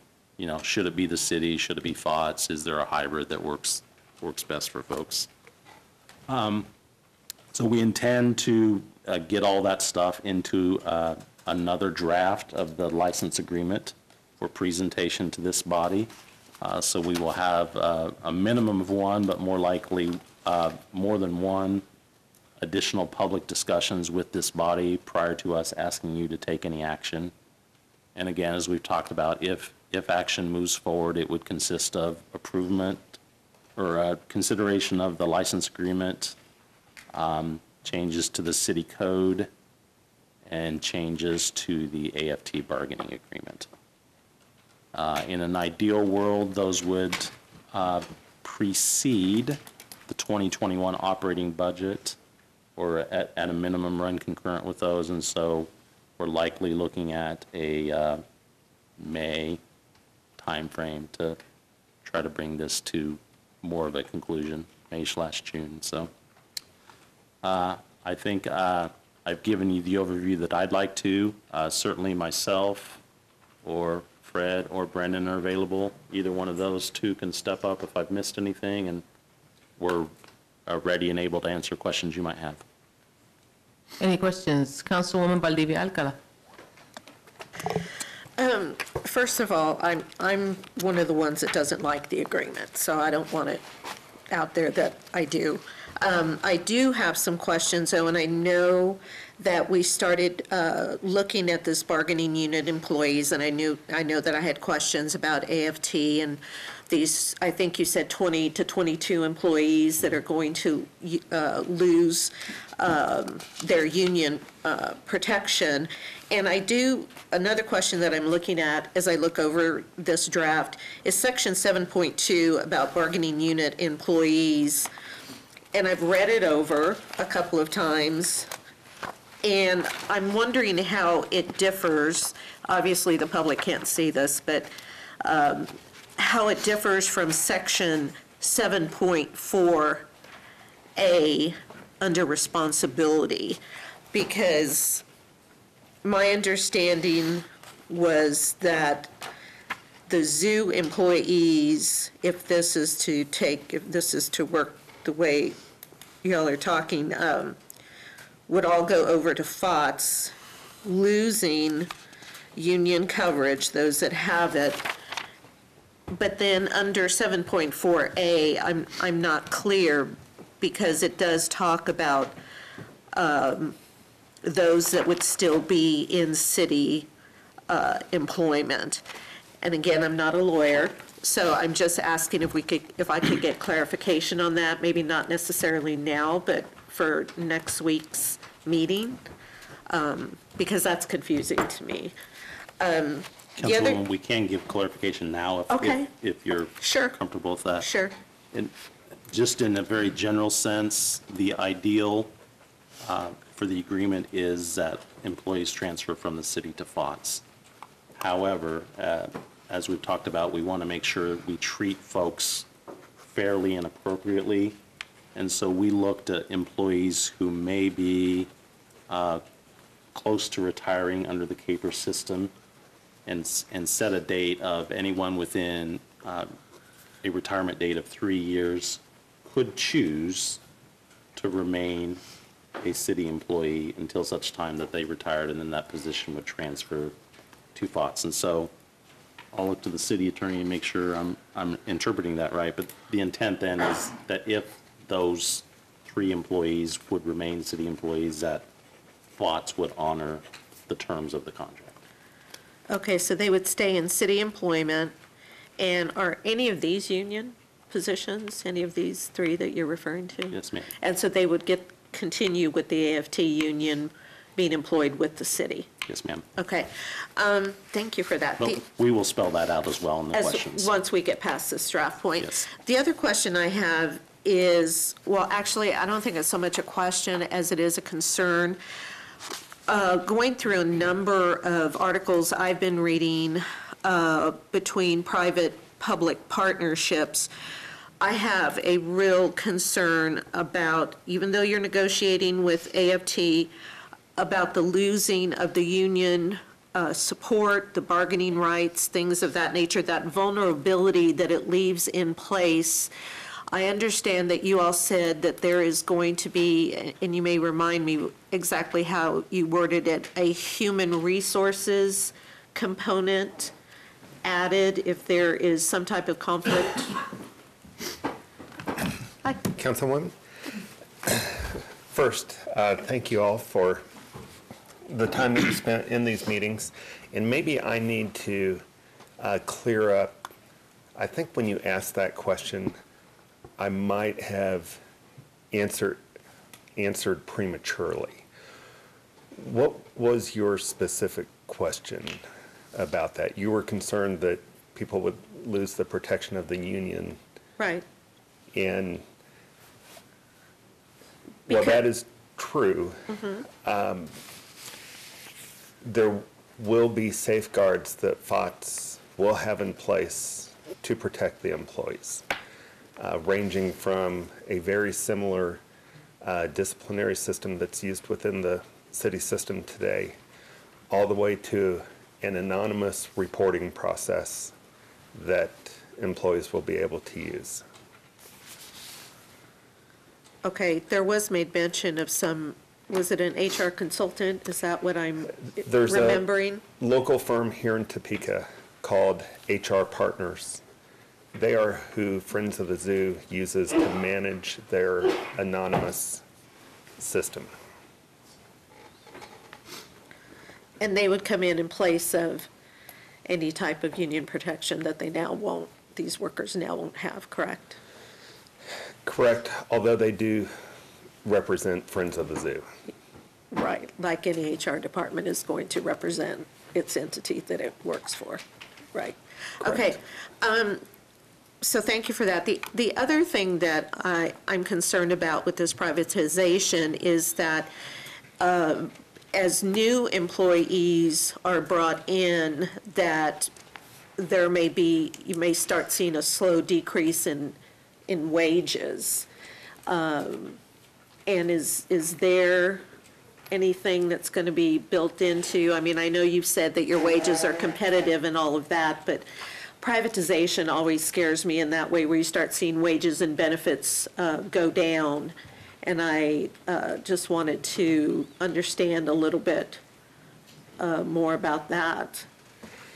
So I guess I'll try to answer as somebody that's worked both government and nonprofit positions before.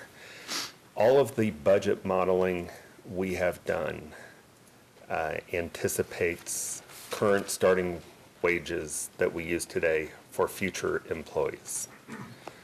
We've done a budget model out 5 years, and our expectation is that we are going to hire well-qualified, the best that we can hire, that are going to demand competitive wages. Will those wages usually be starting more than $16 an hour? No. Okay. And I say that because the zookeeper profession is largely underpaid. I've read that. And we pay above the competitive, we pay above the average wage today that is, I believe the starting wage for a zookeeper is either $15.32 or $15.50 an hour. I don't know that we plan on increasing the starting salary within that 5-year model. Yeah, I had been reading that it is a low-wage profession. However, what some zoos have done is that they have increased the benefits and the vacation time to kind of account for the low wage that is being paid. My concern, and obviously I didn't know how much our zoo people, our zoo employees were getting paid here. My concern is that, and this does correlate, so bear with me here, in the housing study that we have just had done in this city, it is stating that $16 an hour is a bare minimum to afford a 2-bedroom unit of safe and decent quality. So I guess I'm, saying it on the part of the city and the low wage, but also as, however this ends up working out, these wages just don't appear to be living wages. Amen. So, and that's unfortunate. Personally, I wholeheartedly agree. It's bizarre that you can post a $15.50 an hour position and attract people from across the country for that job. But it speaks to the state of the industry. Yeah. Do you know at all if, and this would be a question for maybe city and thoughts, or do you know if that money that Jado is talking about, and if you have a zoo professional that wants to move, and the money that Jado gave to, I think it was Go Topeka for moving expenses, would that be something that you all could tap into to get somebody to move here for these positions? I'm just a shot in the dark, just. I don't know, but I would be, if nobody else knows, I would be happy to explore that. Okay. You have to pay half of it. Yeah. That's what I was gonna say.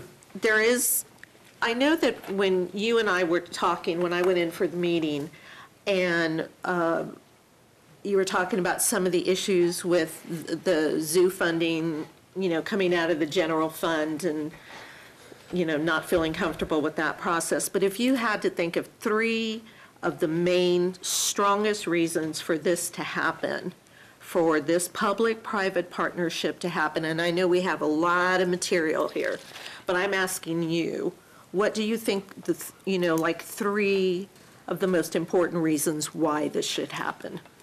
Budget compression. The fact that we can't sustain operational growth, that would be number 2. So budget compression, number 1. We can't sustain operational growth parallel to infrastructure growth would be issue number 3. And please keep in mind, this is just my perspective. I understand. And my personal/professional, as a zoo person, perspective is that it's not the right funding source for a zoo with the user base that we have. Okay. So I think I have those. I think I missed the 3rd one, but I think I have the other 2 and then the one that you just mentioned.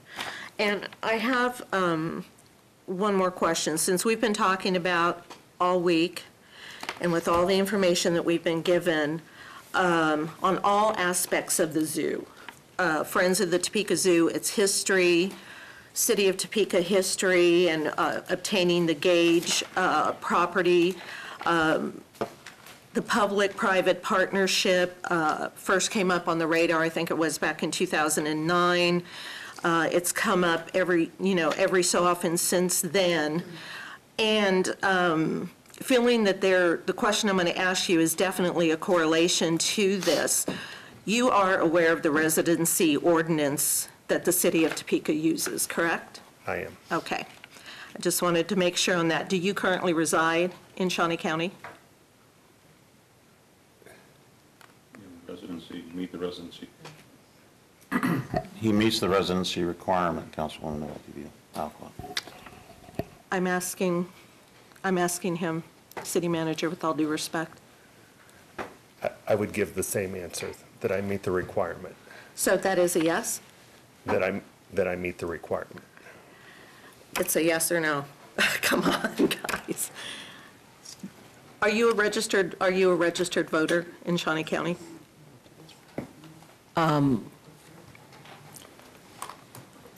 think that I would refer to legal with regards to the legal bearing of that question.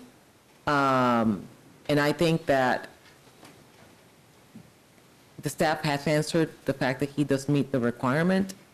I'm just cautious with the line of the questioning so that it doesn't put the Right. city in a legal position Then I of, would challenge the rule of the chair, if that's what you're saying.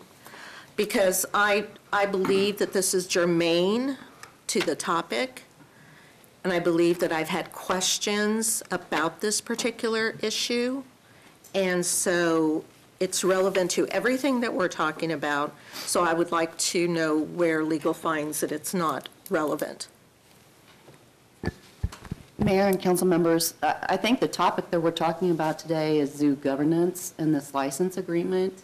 I don't know that direct questions about residency have to do with the license agreement, and I think perhaps that's a discussion for a different time. I would, who can I challenge beyond that? Because I think that this is something that needs to be addressed, especially, and no offense towards anyone, with all due respect, because if it does not end up passing, and it stays within the realm of the city the way it is, I think that we should know. And I would also go as far as to say the information that I received from the city manager that had a ton of legalese involved in it, and grateful for all of the documents that were sent forth when I asked what directors were living either within or outside of Shawnee County, I was given forms that look like they are complied with, but there's no way of knowing on an annual or every 2 years or every 3 years if a director is still living in Shawnee County. So that's why I'm asking and going further than the information that I received. And I don't think that, and one of the items that's asked for when you verify with someone, if they're a resident or not, is you ask for voter registration. It's in the paperwork that I was provided. City Manager. Correct. It is one of the items that is allowed to be presented, but it is not the only one that Right. that a director or any city employee, for that matter, would have to produce. There are other options besides that. And what I would invite would be, I've seen the email, and I think that if this is a specific subject that you would like for us to address, we can absolutely have a discussion on the subject. However, the request would be that, if possible, if we could stick to the evening discussion of the governance of the zoo, and we can absolutely bring up in the agenda the questions, any questions that you may have later on about the residency, and we could talk about adding it for discussion. Is that adequate? I'm fine with it. Is that okay? Well, I don't, because I'm new and I don't know if this is something that goes for a vote, I'm really not okay with it because, again, I do feel it's germane and I don't feel that the answers are being straightforward. But if that's what you say, where it needs to go after that, and with the mountain of information that we are being given on this licensure, everything is gone over in this licensure, but to have that considered as, you know, not germane, it does not make sense to me. But if that's the way that it needs to go, then that's the way it can go. And I'm happy to ensure that we have that discussion item in a future agenda, very near. Right. You may proceed with your questions with regards to that. I'm done. Okay. Thank you. Councilwoman Hiller. Brendan. Well, okay, I'll jump right in. You know, if there was an elephant in the room, I guess it's good that you brought it up, and we can work through that. Oops. Giraffe? What do I say? Okay. Where I was going to go with this is that I was just flipping back through the paperwork. It looks like we've discussed this twice in council meetings, and I think I've been at 2, maybe back in the summer, and then recently one-on-ones or small group discussions to kind of brief me. And so in that order, I thought I understood why we were doing this and asked my questions based on what I thought. When I read the licensure draft today, finally, I thought maybe I've misunderstood what the idea was all along. So I wanted to just clarify. I have 2 questions, Mayor. And the first is, what are we trying to do here? Are we wanting to hire a management company to run the city's zoo? Or was the idea that we would provide startup and reversion rights for a new company to run their own zoo? Does that make sense? Because my comments have been along the lines of, I thought that what you wanted was to be able to have separation, pretty much full separation, so you were free to grow the zoo, raise money without being encumbered by the fact that you were part of the city, and so on. And my comments have been accordingly.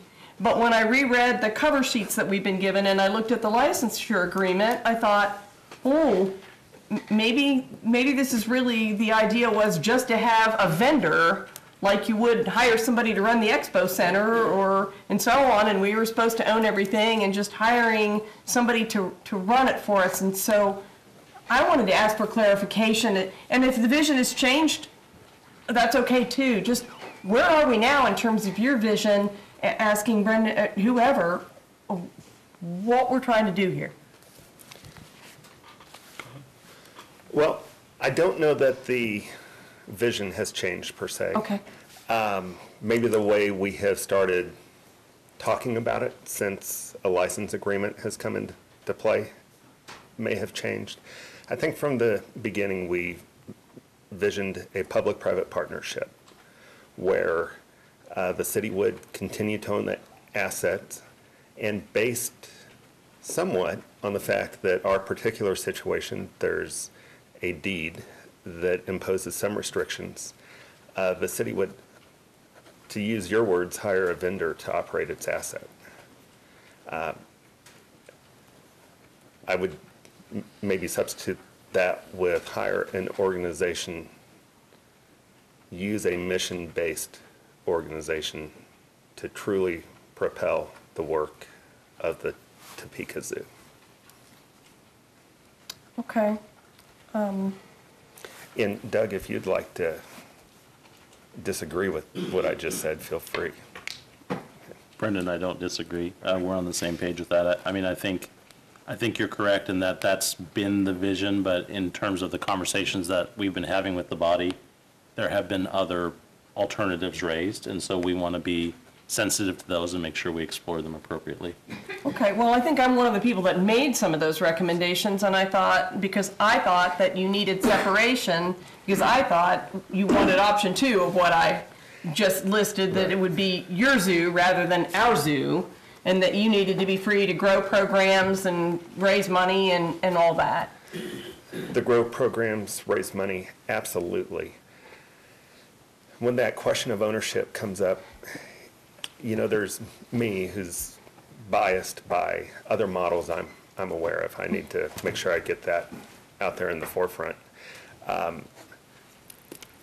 But it's been interesting as we've had these public conversations, and some of them occur with groups of stakeholders at the zoo, that what is very important to people in this community, I believe, is that it remains their zoo, that they have ownership in their zoo. And what I have heard that means coming back to me is sometimes 2 things. One is that the city still owns it. Not to criticize anything that an attorney can do with a contract, but it's the perception that if the city still owns it, it's their zoo. And if there are elected officials on the board, they have a say in their zoo.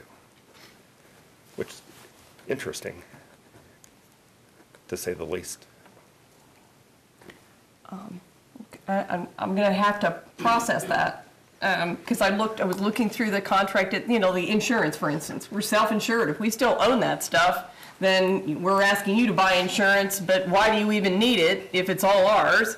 And yet, if you're out doing whatever you want to do, and we're self-insured and something happens, it could be very expensive to us. And so, as I read through the down in the weeds kind of pieces, for me, it was, well, if you own the animals and you're just on a lease with the zoo, then it's all yours. And it was a little clearer.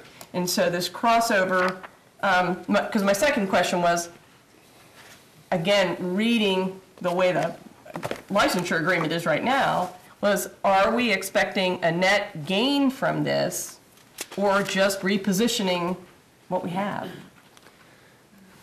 Who's the we in that sentence? Well, collectively, I guess. One would think we all would have the same vision. So I think the vision that we're trying to present is one that the we is the community, and the community gets a net gain at what occurs at the zoo with that product over time, that the cost or liability to the city is fairly stable, and the difference is made up by additional support secured through Friends of the Zoo. The end of that's what I thought. I just wasn't sure if we maintained as much ownership as has been discussed, and I know it's not final, but as appeared in that we wouldn't have really changed very much. So that's maybe enough for now, but. Let me take one more brief little stab. Okay. I used a word earlier, mission. And as a observation that I've seen and been part of before, An organization without a plan typically stays stagnant or even flails. You put that plan in place and it's amazing what you can get accomplished.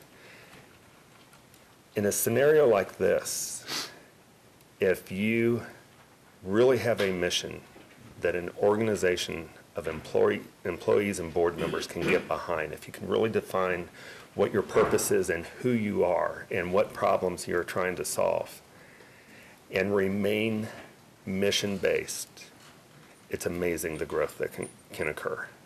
And I know that's anecdotal, but I think that's part of that piece of sometimes the city retains ownership. You hire an operator, and when that operator can be a mission-based group serving mission on behalf of the community, it's amazing what can happen. Well, let me clarify my position on, I've been favorable toward this, but what you just described is what I thought we wanted to do. And so to do that, for you all to, as I called it, not elephants, this time fly, with all that, to have you tethered by our CIP or by our insurance or by a bunch of us being on the board or too big a board or all those, I didn't want that for you, Right. which is why I've been the one, not the only one I don't think, but who's been saying, take it, take the animals, you know, if you're going to do it, then let's give it to you. And then when I got back into the agreement, I found myself confused, and so. And Doug has recorded a number of questions that, I mean, it's okay. The world famous Topeka Zoo lives here, so I think I can make this claim. It's not going to be a bad thing if we create an agreement better than any other zoo has done. And so we'll sort through these questions and these observations, and the next draft will look different. And we don't have to do what another zoo has done. It was a good place, good framework to start with, but it doesn't say that we can't be better. Thank you. Thank you, Mayor. Councilman Lesser, to be followed by Councilman Dobler. Thank you, Madam Mayor. I want to address Karen specifically, but I'll answer some of the questions. I can clarify a few of those. The city does not self-insure, and very few entities actually do self-insure. We have a stop loss or what's called basically a high retention, but we do not actually self-insure. So the fact is generally entities such as cities and stuff carry a high stop loss on their work comp, a high deductible on their property, auto, whatever it would be. So it's not quite, but those are some points too that Doug, when I met with him, there are some things we do have to work out in regards to that, because it does change the amount that if they went out on their own versus the city, and we did have that catastrophic loss that they wouldn't have the resources to which is not uncommon in certain businesses. I mean, that's why, for instance, State Farm has an auto company, State Farm has a property company. A lot of people don't realize State Farm property went broke, and State Farm Auto had to loan them the money after the 2 hurricanes within it. So that's not an uncommon practice. But I think it was very good discussion that we had in regards to, I think we have a good start on the contract or on the agreement, but I think it needs to be, there are things that you brought up that we do need to consider as we move forward on that from a cost perspective. Fair enough? Fair enough. Councilman Dobler. Thank you, Mayor. I'll reiterate what we talked about yesterday a little bit. The zoo is a quarter, maybe a little bit more of Gage Park. And while I understand there's a master plan for the zoo, there's not a master plan for Gage Park. I'm going to have a tough time voting for this if I don't understand how the zoo fits into the overall long-term master plan for Gage Park. Again, I don't think it needs to be a large document. I don't think it needs to take a lot of time. It's just how does this all play out for future generations? And I think that's really important. The other thing that, I guess the question is, the initial term for this is 15 years, correct? 15 years. Correct. That's our recommendation, yes. Okay. I mean, this is new territory. We don't know how this is going to work.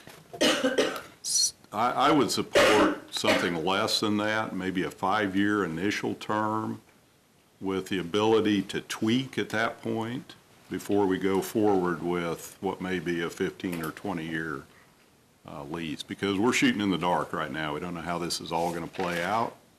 You know, if we try it, great. Let's see how it works.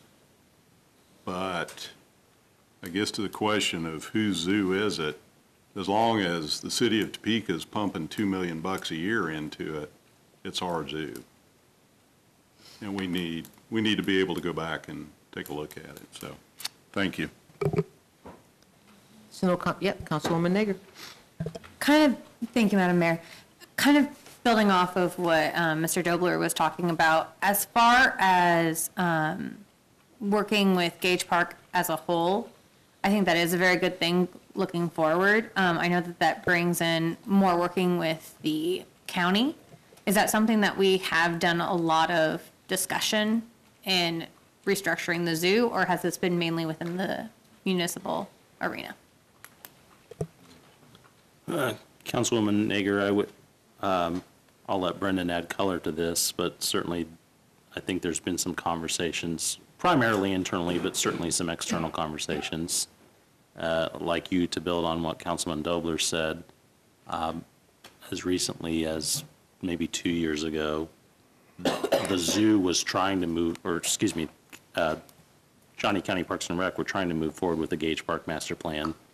We were prepared to contribute funding towards that plan, and unfortunately it was not able to come to fruition. And so we didn't feel like we could put our plans on hold in terms of some of the zoo projects that were going, and even the longer term vision, but certainly can appreciate how we might need to mesh those two together a little better. But we certainly were trying to in the past and would certainly do that in the future. City Manager. Thank you. Councilman Nager, in a meeting that I had with Councilman Dobler the other day, he brought up this concern regarding the Gage Park Master Plan, and I reached out today to Tim Laurent, the director, to see when they would be willing to look at that.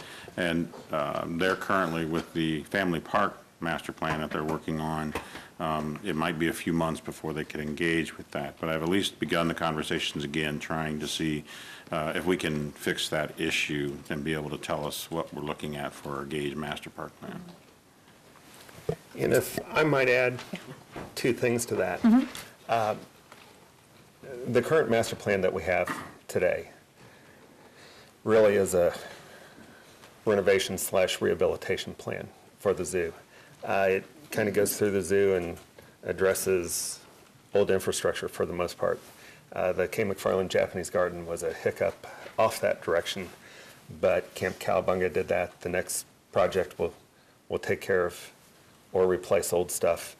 I've known since the day I've been here that it is somebody that works at this zoo after me that will address any future expansion. There's just that much work to do within our fence. To the comment, or probably question, there's a lot of different organizations that work in Gage Park, from the Civic Theater to the Discovery Center to the county to the zoo. Then you've got the associations that use the park. Everybody that works in the park gets along really well and works really well together. And sometimes I think that's overlooked, but just simply needed to share that. There's a lot of cooperation that goes on in that park. So I would agree, master plan needs to be done. Yeah, you were just talking about the importance to have that mission statement for the zoo, and I think that's very important, especially when you have so many organizations using that facility that, yeah, you guys are all working really well together, and I hate to be a gray storm cloud, but for now. And so it would be good to know that we have that going forward. And thank you for mentioning all of the other organizations who do use that facility, that property, so we can be more cognizant of that. Thank you. Additional questions or comments? Seeing none, thank you very much. Thank you. We now move on to the next item. Oh, yes, Councilwoman Heller. Could I just ask to refresh, maybe if it's changed after the conversation, what's our timeline here on? Councilwoman Hiller, we went into this process thinking that an ideal time frame would be in conjunction or prior to the 2021 operating budget, for obvious reasons. But again, given some of the conversations we heard over the last week and tonight, you know, that may not be doable at this point. It really kind of hinges on what we can put together in terms of the Gage Park conversation, I would think. Because everything else is flowing that direction, again, assuming that we want to continue to work that way. Okay. I've not been privy to the variety of conversations, so I didn't know if the conversations that you had in the last week or this evening made a difference. So that's good. It would be good to move it forward. Thank you. Item C, if the clerk would read. C is discussion of the proposed 2021 to 2030 capital improvement plan and 2021 to 2023 capital improvement budget. City Manager. Thank you, Mayor. As we continue to move forward with consideration of our capital improvement budget, I've asked Jessica Lamondola to give you an update on some items, and then we have a guest speaker tonight.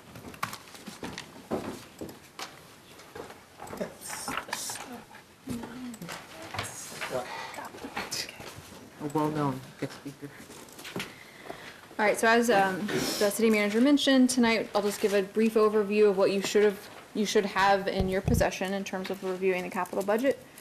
And then we'll have Jeff White, our financial advisor, provide a brief overview of debt and then other debt-like instruments.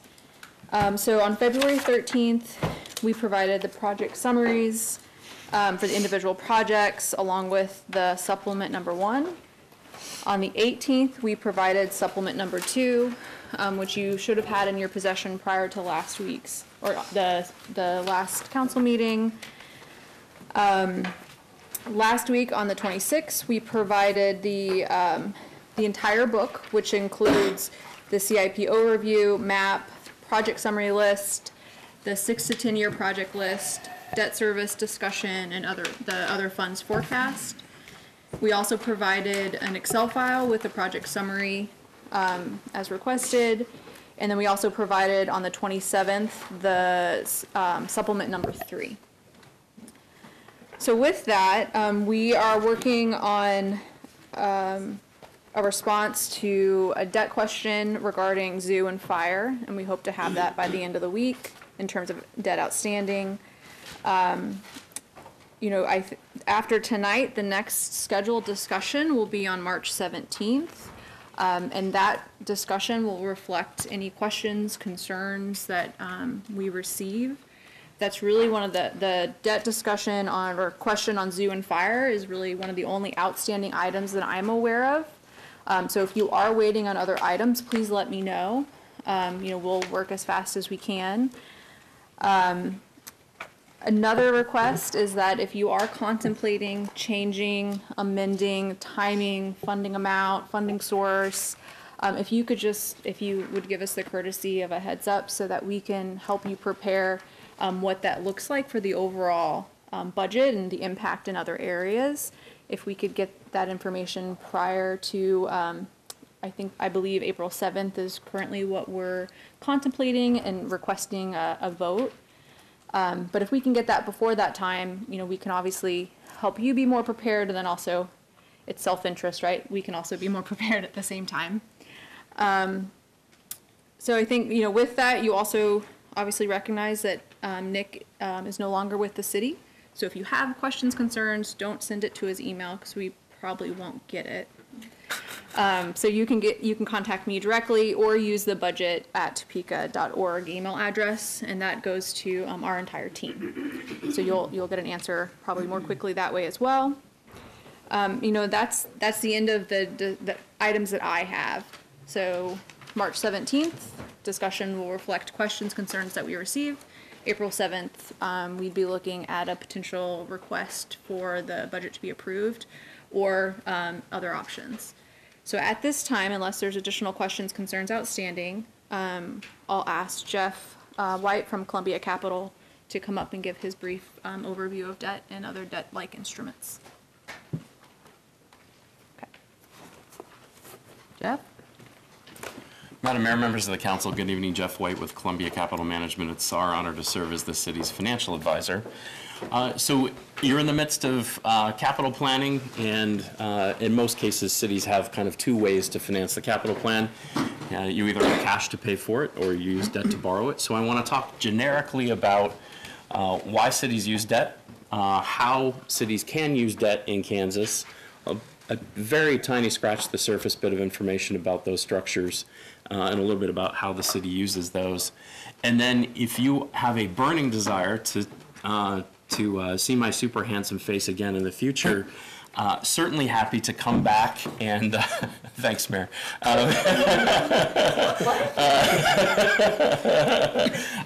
Certainly happy to come back and do a deep dive both on the city's GO borrowing program. We can talk about structure and philosophy and rating and all those things, as well as the city's combined utility debt. So why do cities borrow?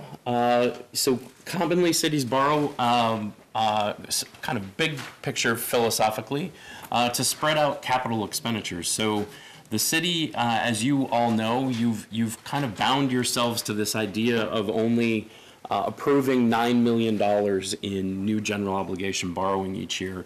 But those of you who have been on the council for a while know that the actual borrowing pattern or the actual expenditure pattern of those capital expenses tends to be a little bit lumpier than that. You heard the city engineer earlier tonight talk about some projects being done as quickly as this summer and other projects taking 2 years. And so using debt allows you to kind of smooth out those expenditures over time.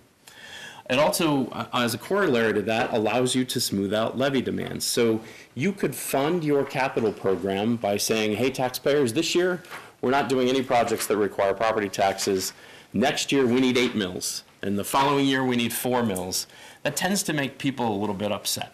And so if instead of that you say, hey, look, we're going to use borrowing, and as a general practice we're going to say we have an existing debt service levy, and we're going to try our very hardest to fit our borrowing under that debt service levy in such a way that it basically does not change. And that's really been the practice of the city for going back to the days when I worked for the city and potentially even before. Same thing on the revenue bond side. So our revenue debt is supported by water, sewer, and stormwater charges. It's not tax supported. And the same thing there. Folks that get a water bill would like to know that that water bill outside of their usage is going to be relatively consistent from month to month. And so we use debt to kind of moderate those rate increases as well. And then the last thing on here is intergenerational equity. And this is the idea that if you're building a water treatment facility that's going to provide water for the next 40 years, that users of that facility throughout the 40 years should be paying their fair share of the capital costs of having that utility as well. So debt is a way to make sure that the current generation is not funding 100% of the capital cost for an asset that's going to last a long time.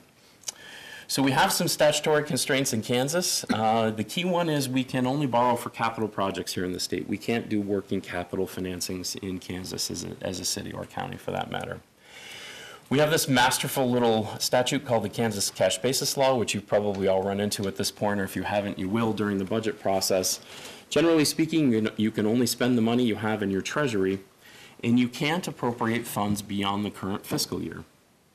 So when the council looks at contracts and those kinds of things, and we'll talk about this as we go along, if the contract obligation is multi-year, the commitment to fund beyond the current year is subject to an annual appropriation for next year's budget.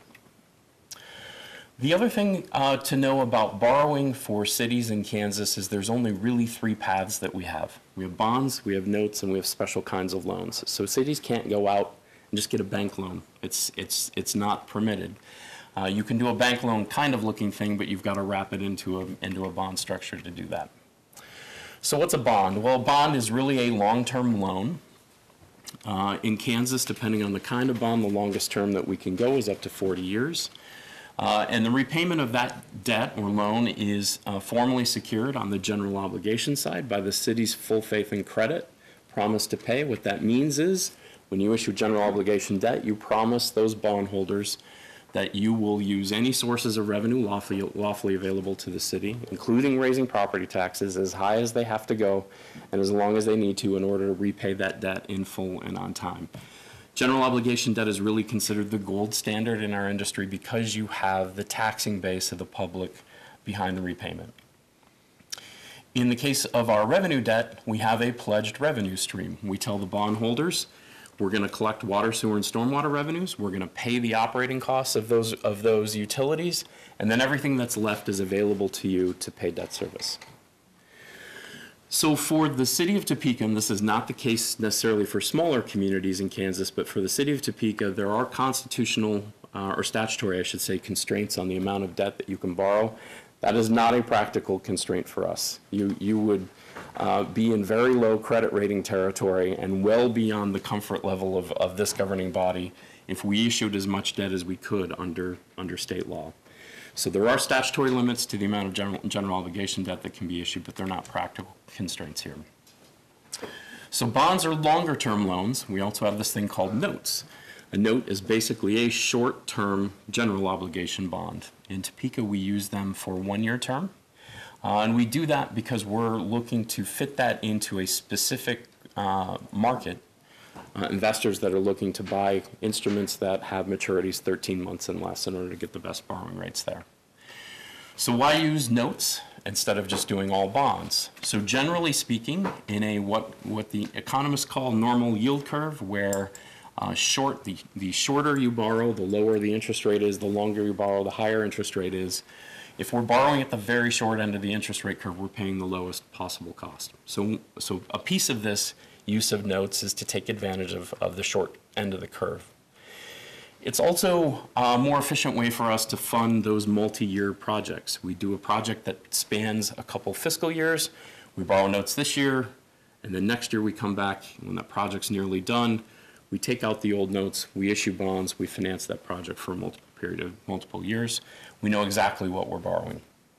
That leads into the next point. Because we know exactly what we're borrowing, it reduces our care and feeding for this federal tax consequence called arbitrage rebate liability. I'll go there if you make me, but I'm gonna just trust me on that one. And then for certain Kansas programs, we're required to do temporary financing before permanent financing. So in the past, the city has issued bonds to support benefit districts or special assessment projects, same thing. In that statute requires us to use temporary financing until the project is done and has been finally certified, and then we can convert those to long-term bonds. The third category, bonds, notes, and special loans. There's a couple kinds of loan programs that the state offers. The city has used these loan programs in the past. They have become unattractive for a variety of reasons for us, and we haven't used them recently.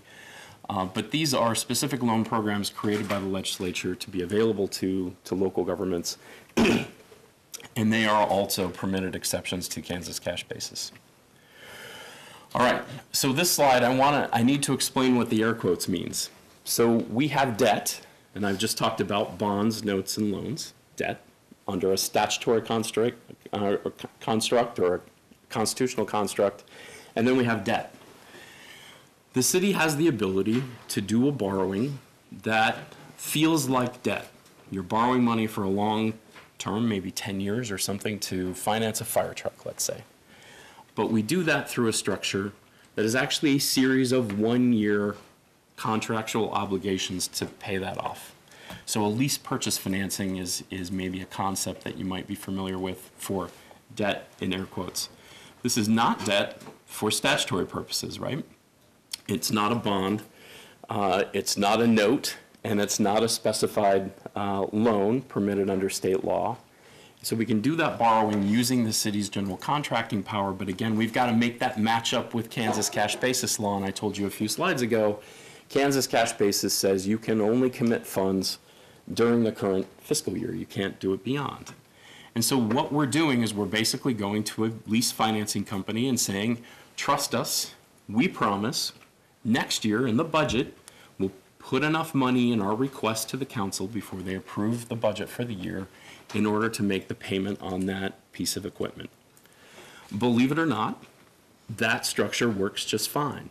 There is a level of trust between cities and financing companies that the financing companies believe they will get paid. They believe that you will think it's like debt and you will treat it like debt in terms of making sure that it gets paid. But it's important to remember that under state law, it's different from a general obligation bond, right? You don't have the authority to commit to that for the entire term. You're committing in a series of one-year contracts. So I will tell you, and we have fortunately few, but prominent examples where this has occurred. In other states, it's terribly difficult to issue general obligation bonds. Missouri is a great example. If you want to issue GO debt in Missouri, depending on the election you go to, it requires either a 57% or a 66 2/3% approval. If you think about your own family, if you can get 2/3 of your family to agree on anything, it's kind of a miracle. And for a GO debt offering, depending on the election you go to, you're asking the voters to agree, 2/3 of the voters to agree to GO. And so in Missouri, because that threshold is so high, you see a lot of this debt in air quotes where they're doing these kinds of lease structures. There are some communities that have decided that 5 years, 10 years, 15 years into a project that they really didn't like what the governing body decided 5, 10, or 15 years ago, and they're going to not appropriate those dollars in their next year's budget to continue to pay for the asset that was financed. That's called a non-appropriation event. It is not a default, right? Again, I mentioned we have this statutory constraint that says you can't bind future governing bodies to commit funds. They've got to do that for themselves. The rating agencies, however, don't care whether it's a default or not. They will instantaneously downgrade your credit ratings into junk status because you've refused to pay on that. That's a pretty significant enforcement mechanism, and really the lack of access that a community that suffers a non-appropriation event or causes a non-appropriation event keeps folks paying these obligations going forward.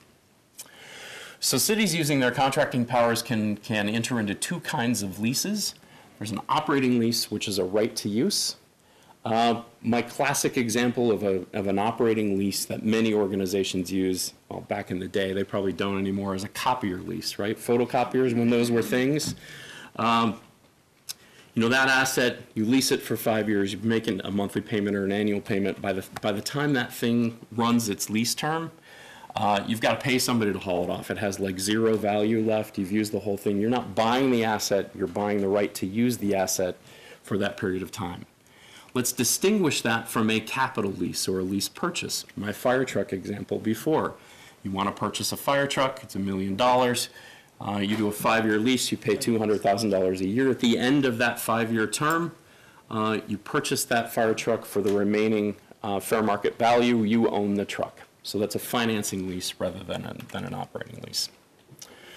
So some leasing best practices that our clients look at, using competition to drive down costs. So this idea of allowing the vendor to be your financing company has less and less traction these days. Most folks will separate the purchase of the asset from the financing of the asset. So Brent's fire truck company may sell you the fire truck, and Tony's finance company may provide the financing for that.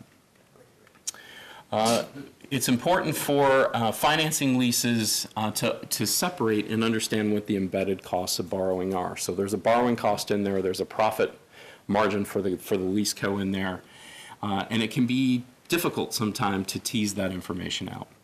And then you can also use structures called master leases, which the city does, where you enter into an overall agreement with a finance company, and you basically give yourself the right to say, hey, we don't necessarily need to borrow for a fire truck today, but we may 3 months from now. You negotiate all the documents, and then when the fire department says we need the fire truck, basically all it is you create a schedule that says I need to borrow $1 million over 5 years, here's the payment term, sign on the dotted line, and all of the negotiation of the documents has already been done. All right. So common questions that I get as I talk to folks like you around the state, around the nation. First one, how much debt is too much? This is really a policy question. And it comes down to a couple factors. So if you were a smaller city in Kansas, I can tell you that the statutory debt limit can be a real constraint. Again, that's not really an issue here, but we can rely on what third parties, such as rating agencies, tell us is a reasonable amount of debt to have based upon what other communities like us have. But ultimately, it's your decision to establish the property tax levy, or at least the property tax demand, and user rates and charges for your revenue bonds in order to determine how much debt the city can have. Are the city's bond ratings any good? Yes. So the city's general obligation bond rating is the third highest available, a AA rating. So it's AA, AA plus, I'm sorry, AAA, AA plus, and then AA. We're the third highest, GO. The city's revenue bond rating is one notch below that. Different company, so slightly different nomenclature there, but the fourth highest rating available. The city's general obligation bond rating over the past 15 years has gone from fairly weak to very strong. We are probably closer at this point to a AA plus than we are to a AA minus. So general obligation bond rating, the city's done everything that rating agencies, I'm sorry? What's that? Yeah. Yeah, the city's done everything that rating agencies have asked of it over the last 15 years, growing fund balance, moderating debt burden, and then we've also benefited from some growth in the community, growth in the tax base, and those kinds of things. The city's credit rating on its utility debt, again, is strong, but that rating is under pressure. So that one is more likely to go down than up, and that is predominantly because of the significant amount of capital investment that the utilities need here in Topeka. So that will likely be an ongoing conversation to have. Is there a benefit to using notes refinanced with bonds rather than just issuing bonds? We talked about this a little bit. What we found as we've looked at this practice in Topeka over the years is that the city has generated economic advantage by using the short end of the yield curve to do construction, project and finance construction, or project and process financing, basically, and then moving to long-term bonds over the years. The other thing I should note is the Kansas revenue bond statutes don't have an analogy to a temporary note, which we talked about as a general obligation structure. The city uses GO temp notes to benefit the combined utility to finance construction in progress, which is a nice benefit to your utility. Can debt, again, the air quotes, right? This is not bonds, notes, or loans. This is lease purchase financing, those kinds of things impact the city's credit rating. The answer to that question is yes. So again, rating agencies don't really care whether it's not technically debt. They see it as a long-term liability regardless, and they're going to treat it as such. And so whether you're issuing GO debt or lease purchase financing, the rating agencies are going to look at it roughly the same way. The other thing I should note is that under recent changes in our bond disclosure, once we've issued the bonds going forward, we have to notify the market anytime we do debt that's material to the city's financial condition. So it's not like we can hide a lease purchase from the market. Let's say if our bonded debt was too high and we wanted to do a borrowing, but we didn't want it to look like debt, can't really hide that. So when should the city use leases? Operating leases, this is really kind of one of those situations where you know you're going to completely use the value of that asset, and you're going to need, nobody needs copiers anymore, but back in the day, again, people needed copiers, and once the old one died, a new one came in because the copies continued to be made going forward. On a finance lease, from the city's perspective, other than tax lid considerations, which I do want to talk about briefly, I don't see a real distinction between a tax-exempt lease purchase and a bond. In terms of financing costs, it's going to be pretty much the same. So what I've shared with staff is we know we're coming up on a regular bond issue for the city and you've got equipment to finance that's in the capital program, throw it in the bond. And if we're off cycle from bond, do a lease purchase financing is just fine. So let me stop very quickly at tax lid because this is a key distinction. So when the legislature gifted us with a tax lid a few years back, And what they exempted from that tax lid was debt service on general obligation bonds. So if the council adopts an ordinance to issue general obligation bonds, the spending to pay the principal and interest on that bonds is exempt from the tax lid. If you do a lease purchase, you are paying for that payment out of your operating budget, and that does impact the tax lid. So all things being equal, borrowing costs might be the same lease purchase versus bonds on a piece of equipment, but it does have, the lease purchase has a negative impact on your capacity under the debt lid. I've got a slide in here I'm not going to go over. Certainly happy to answer any questions if you're interested. Based upon operating lease versus purchase and finance, this is an actual example from another city. This is not from Topeka, involving Ford F-150 pickup trucks. They just went through this exercise. I found it kind of interesting. And as I mentioned, certainly happy to come back if you'd like me to take a deeper dive into the city's actual debt structure, both GO and utility revs. Madam Mayor, happy to try and answer any questions. Any questions for Mr. White? Deputy Mayor. Thank you, Mayor. Jeff, first of all, thank you for this presentation. This really clears up a lot of things and gives us a lot of great information. I did have some question. You mentioned long-term structure, interest rates, usually the yield curve slopes up usually. Yep. Doesn't always. Yep. But when we do all those short-term issuances, there's a cost of issuance. Yep. And is even including that, is it still cheaper? It is. Yeah, that's what we found over the years is it ends up being more efficient to save the interest cost over that borrowing period and pay the additional cost. The temp note issuance costs tend to be very, very modest, particularly compared to the size of the temp notes the city's done in the past. Okay. Thank you for that. So at what point, right now, we just obviously have this with the coronavirus thing. Yeah. The Fed took some action yesterday. Yep.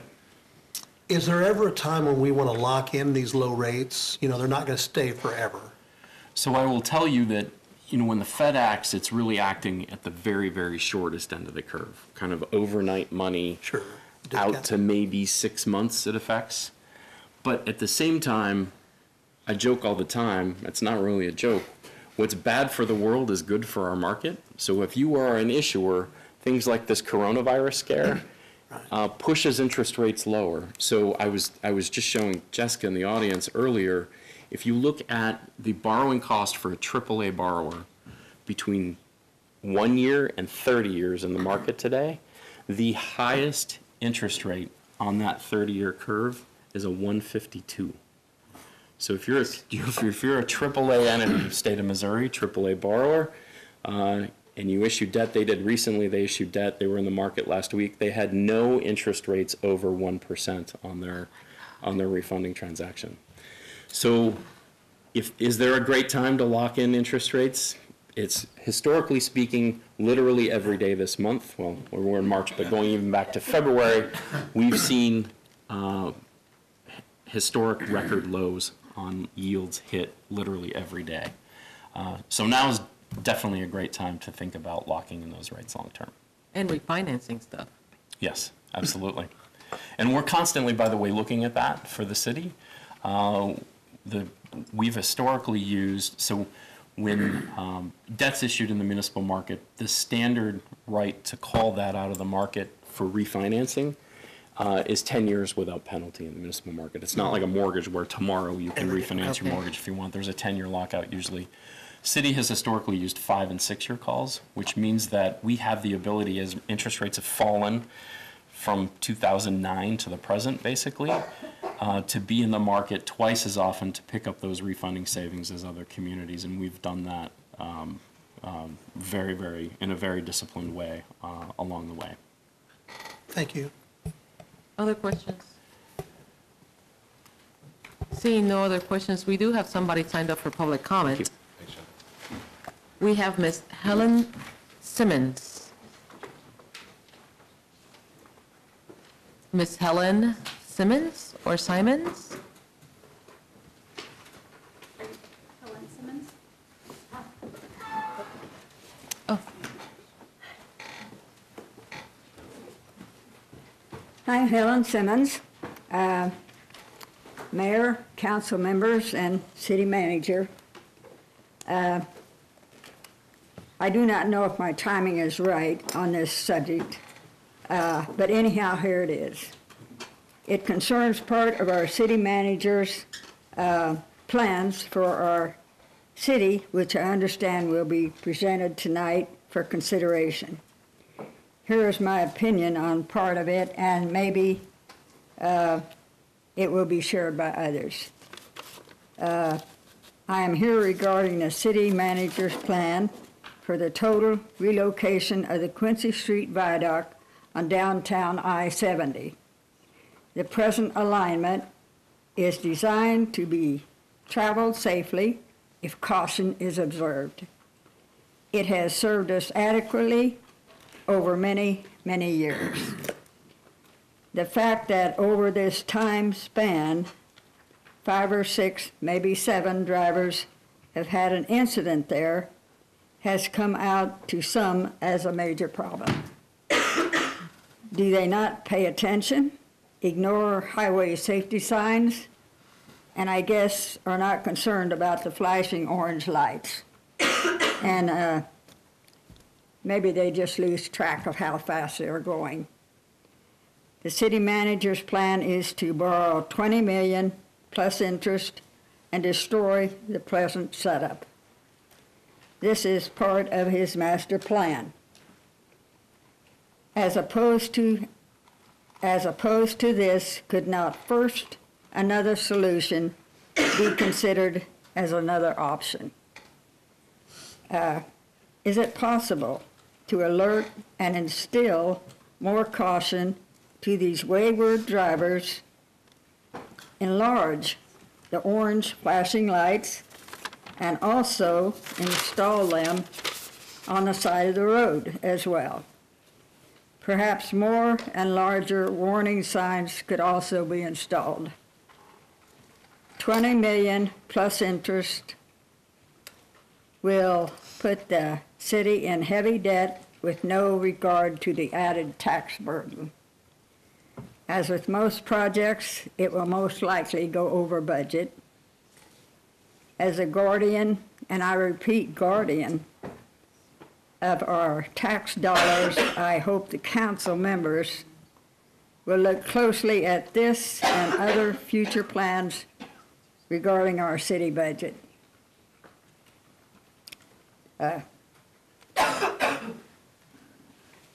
As this, and with this as other city projects, I hope this is not already a done deal.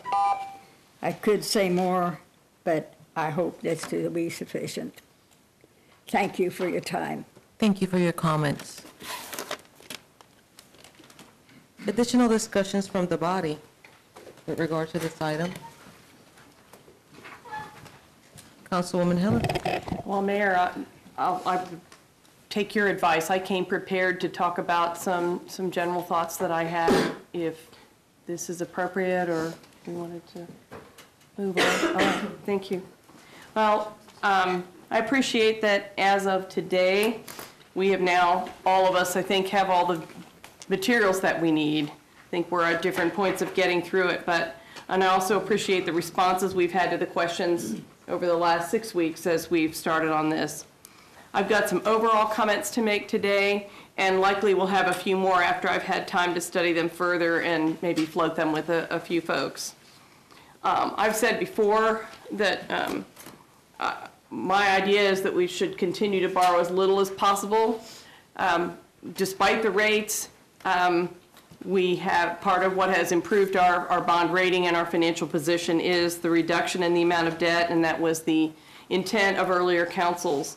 Also, I would note that we are hoping, and for Mrs. Simmons, if she's still here, hoping to get mostly grant money to cover the Polk Quincy Viaduct, but we also have created an downtown TIF and are looking at prospects that could be some major projects that we've not yet contemplated.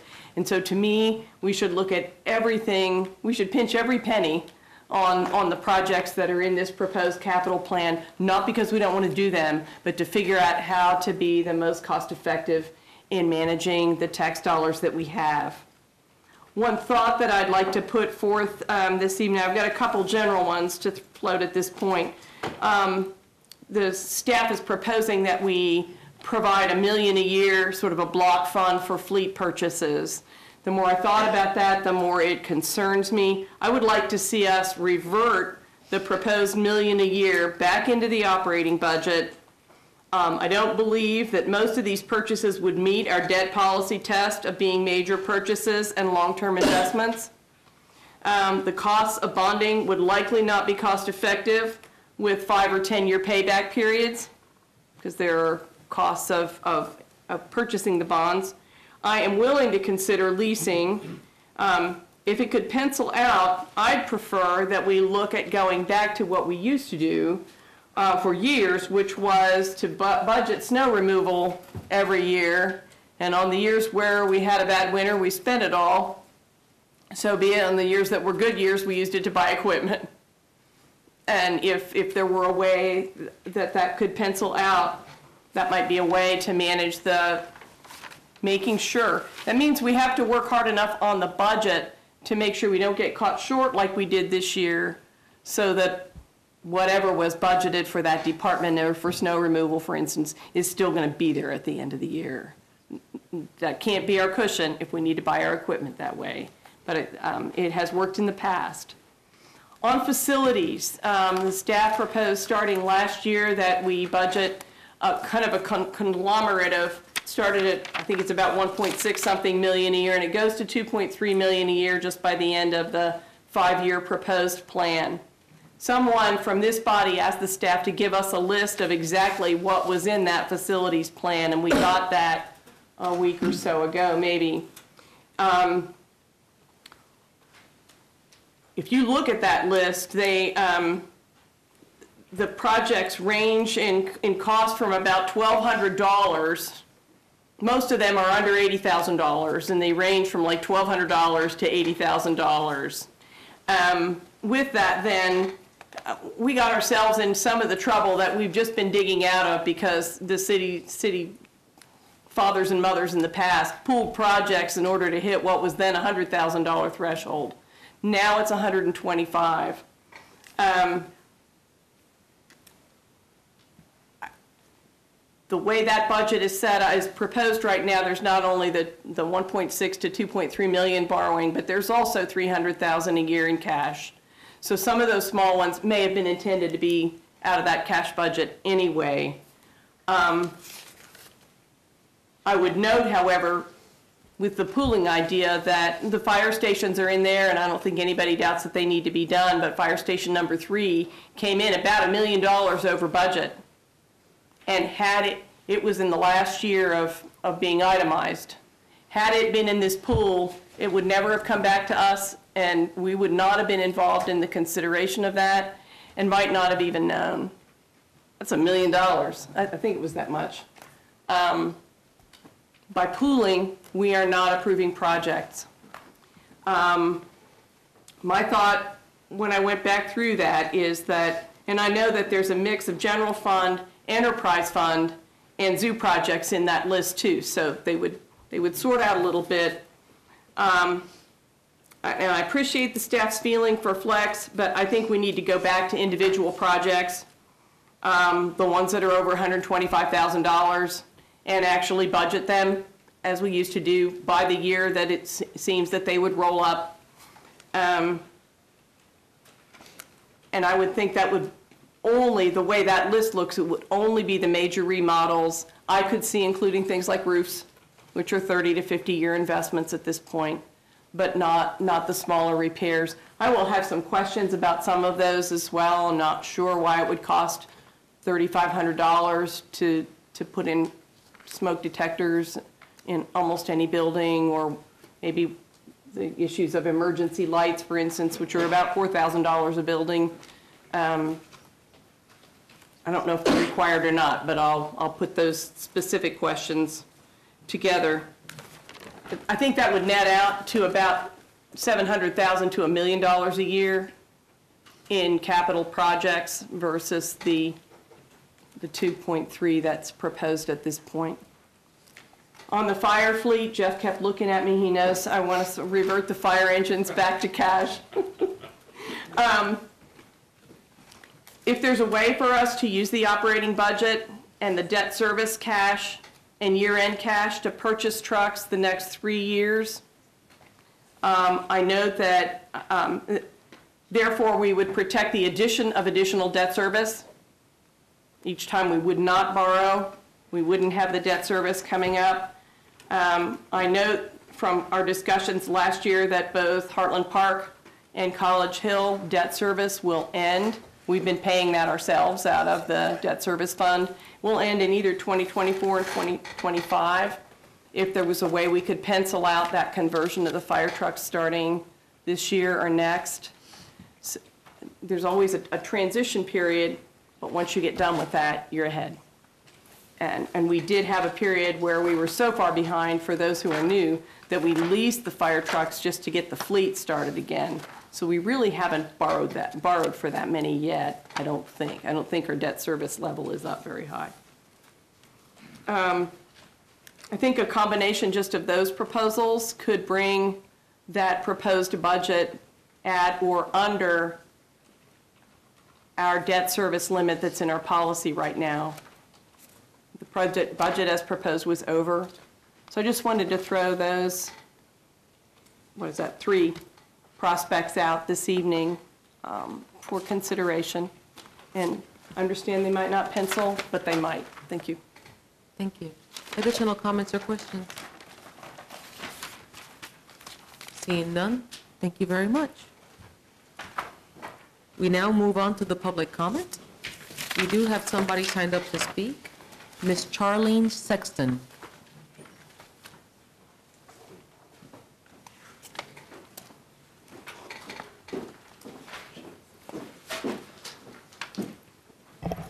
Hello, good evening. I think how many of you have heard the phrase, "enough is enough"? I think most of us have. And that is what brings me here this evening. My mother and I have had enough. We returned from out of state to the property on Southeast Kentucky Avenue to find the blighted structure that's next door. The blighted structure is 2129 Southeast Kentucky Avenue. It's just 6 houses away from the brand-new Votech building that just opened in May. Is this a recent experience? Unfortunately, it's not. This structure is a rental property, and I want to ask you what regulations and policies are in existence for a property that is owned by an out-of-state company, an LLC, in the state of Texas. It was bought 20 years ago. And ever since that time, this structure has gone from a fine property, a block on which I grew up, happily, securely, safely, to a block that is unfortunately, largely because of this property, that is used as a tax shelter by an LLC in the state of Texas. It's gone from bad to worse to being horrendous, and for the residents of this block, a factor of social, personal, and physical safety. Several years ago, my father, who is now deceased, walked out to find a man shot dead on the driveway at 2129 Southeast Kentucky Avenue.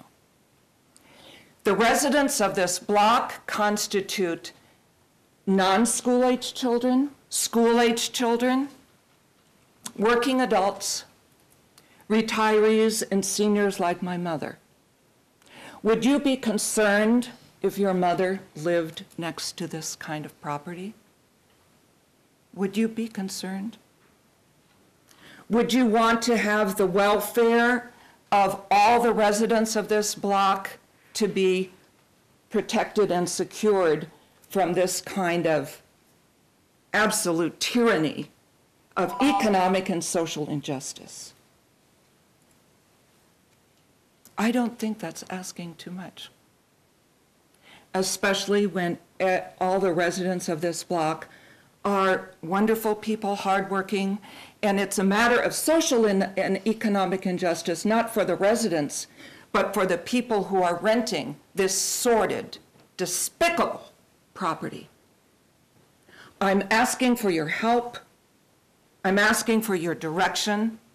I'm asking that this property might be considered as a restore revitalization project done by the Habitat, so it could be a secure property for low-income folks. It's not too much. It's really not too much to ask. And we want this. My mother and I want this. I want her to be safe and secure, physically, socially, personally, but I also want for all the residents in the neighborhood to be so secure. So I'm Your time has pleased to- expired. yes. Would you need some more time for your No. remarks? Yeah, Okay. I'm very pleased to come. We were more than glad, my mother and I, to wait for this time because we've worked on this for years and years. And I said, Mom, tonight, enough is enough. We're going to go down to the city council meeting. This is democracy in action. That's all we're asking for. We're asking for your help. Thank you. Thank you for your Thank you so comments. much. Councilwoman Heller. I don't know if they've been in touch with code, but can we refer her to? I was actually going to ask city manager to get in touch with her before she left and ask her not to leave. But thank you. As you heard, ma'am, if you could please stick around, we're almost done with the meeting, and we'll make sure the city manager and you touch base before you're done tonight. We now move on to the announcements. City clerk? The March 10th agenda includes, it looks like, 3 board appointments. Action items include the demolition of the structure at 1104 Southwest Western Avenue and 1108 Southwest Western Avenue. We have a fire service special committee report. It's a request to extend the deadline. And then the social service grants committee report. Non-action items is a discussion on governing body goals and objectives review. City manager. Thank you, Mayor. I have 2 items tonight. The City of Topeka 2021 budget engagement session. Our next one is Saturday, March 7th, from 10 to 11 at the Topeka Shawnee County Public Library in the Marvin Auditorium Room. So if you're interested in the budget engagement session, come March 7th from 10 to 11. It's an educational session that informs them a little bit about how we do our budget. The other item I have is there will be a joint zoo and U.S. Census Bureau press conference at the zoo this Thursday, where a collaboration between the city, the U.S. Census Bureau, Kansas Counts, and a tiger will be announced and information shared on an initiative to bring more attention to the need to be counted. That's all I have. So tonight, I want to first of all say thank you to our staff that worked so hard on the budget. It was a whole citywide effort to try to make sure that we contained the budget, and that allowed us to have not only us the ability to meet our budget deadline, our requirement, but also to have a little bit of a surplus, which I'm sure one of the first things that I asked Jessica when we were having the conversation about this was, are we going to be able to fully fund our senior centers with the dollars that we had promised them? And the answer is yes. So just wanted to make sure that, just said thank you to you guys, because I know that it was hard. Every single expense was being audited, so that's a lot of work. The other thing that I want to say is, no offense to my colleague here, but the Lady Trojans are expected to win the championship. They are 28-0. And these girls will spend, if they win tomorrow night at 7 o'clock, they will go to state, and they're going to be there all week. So that's pretty amazing. So if tomorrow you have a chance, go and cheer on our Lady Trojans. Yeah, right? Hoi hoi. I want to always err on the side of transparency. I want to let everybody know that I received a report recently that the new slate of students that are part of the Top City Youth Council was released. And I found out that my daughter made the cut for that group. My first question was, who else announced? And oh my God, this is horrible. And I was told that nobody else had applied for District 5. I have had a conversation with my daughter. I think that she initially thought that she was applying for the commission, or maybe I thought that she was just applying for the commission. And I told her, hey, just want to make sure that I'm going to be really open with the public. The application is done by the students. And again, there were no other students for District 5 that applied. And I'm going to be really appreciative to some of the council members that reached out and said, you know, I shouldn't penalize her because of the public appearance. So I'm making sure that I am being open about it and discussing it. And the youth council can speak as well to the fact that she was the only student that applied for the 5th district, which is going to be extremely awkward for me when I run these meetings, because she's extremely outspoken, and it's going to be fun. The other thing that I wanted to say tonight is I am extremely proud of the city of Topeka. The Greater Topeka Partnership has been working for a while, ever since we brought over Katrin Bridges, to make sure that we had entrepreneurship bubbling up in our community. And this morning I was able to participate in Plug and Play's welcome ceremony, in which they had panels and they had individuals from all over the area talking about bioagro. We had Saeed, who is the CEO of Plug and Play, right here in our community at Security Benefit. And we have different organizations that are looking to help us ensure that we have the capital to fund all the startups that we may potentially have.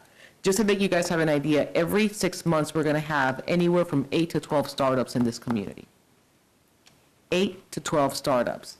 And the idea is that as they are successful, Saeed was funny because he said, you know, we give them the additional funds, we give them all the services, we support them with marketing, we support them with research, we support them with, everything that somebody needs to start their business. And after that, we pray a lot that they work. And when they do work, they could represent multi-million-dollar organizations. And because they're here in this community, the likelihood of them staying here and growing our community is significant. So to the partnership, thank you. To Saeed, Hutch, and Steve, thank you for choosing Topeka yet again. And to Katrin Bridges and her board of directors, thank you for your leadership. Our community is extremely proud today. And then, of course, finally, just another acknowledgement of Mayor Bunton. I know that we gabbled him out today, and just want to reiterate the fact that we are hurting with his family, that they are in our prayers. Councilman, Deputy Mayor. Thank you, Mayor. And I will also congratulate the Lady Trojans on, but I also want to add that Kiki Smith, the fantastic freshman they have, grew up in the Shawnee Heights district until this year, where her family moved. So, no, I'm not saying they're recruiting. I would never say that about 501 school. No, never mind. I'll shut up before I say anything else. But no, she's a fantastic girl, and I do wish them luck.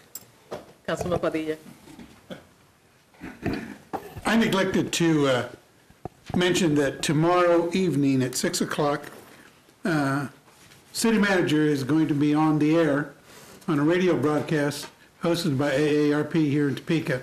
And it's with regards to the census. It's what they call a tele town hall. And he'll be there answering all kinds of questions. He's been receiving a lot of data, so have all the details. So if you get a chance, you can log on to Facebook at facebook.com/AARPKS, and you can see the live stream of it. So I'll be there cheering him on in the background. So I want to thank him for taking up that charge and doing the broadcast. So listen in on it. I think I'll do well. Thank you. Councilwoman Nager. I wanted to thank the staff for all of the work that you all have been doing for preparing us and keeping us in the loop and asking our numerous questions, answering our numerous questions. We're asking them. I also want to thank Chief Duke for taking me on a tour of the different firehouses in my district and talking to me for a very long time and then getting lost and then getting back on track. I really appreciate your time. I also just wanted to make an announcement to the citizens of District 6 that I will be planning on having kind of a meet and greet at PT's Coffee on, I'll give you the date because I don't want to mess it up, March 22nd, that is the Sunday, and I'll be there starting at about 2 p.m. If you would like to come on by, get to know me a little bit better, I will be there. Thank you. Oh, and that's PT's Coffee at 17th and Washburn. Councilman Dobler. Thank you, Mayor. I had an issue in my district with a neighborhood. Asked some of the city staff to come and visit with the neighbors. City manager, city attorney, the police chief all showed up, and it was great. I think they were very happy to see that much response from staff. So appreciate that. You know, I started here in 2005, sitting in Mr. Trout's seat, or actually I think it was Doug's seat, the first day that Mayor Bunton walked in, and just a great guy. I learned a lot from him. He had great stories, and he really cared about this community. So, thank you. Councilman Lesser. Thank you, Madam Mayor. I too had an incident over the weekend that resulted in a phone call to Chief Duke for a larger property constituent in our district, and he took good care of that, solved the problem, got the people out there when they couldn't get a hold of anybody else. So I thank you for that, sir. Councilwoman Heller. Well, I wanted to shout out to Mike. He's been doing a lot on the census and also helping getting the boxing program going and so on. A lot of movement in the community, and thank you for that. I too wanted to say just a brief something about Mayor Bunton. He was mayor when I was first elected, and I considered him both a friend and a mentor. He knew so much and was able to provide guidance on what was important and what to worry about and what would just kind of slide on by.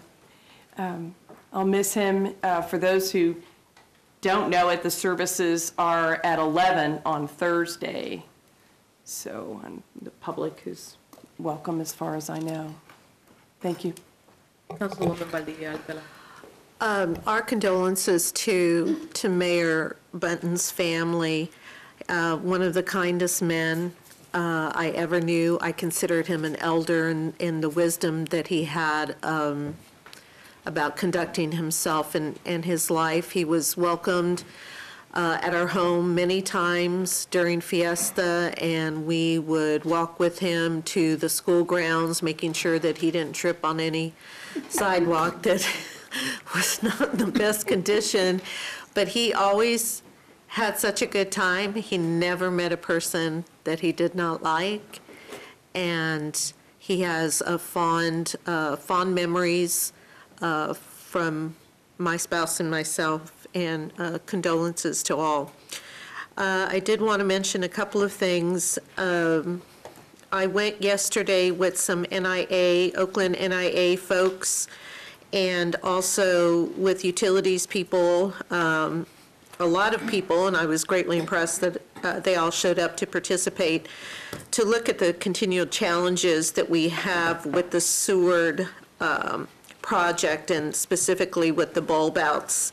In this particular area of Oakland, we do have an issue with water retention and not flowing well enough. We're coming upon the rainy season.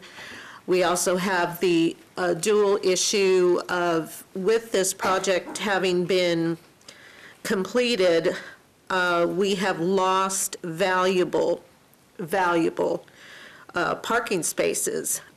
This particular section of Oakland is a festival community.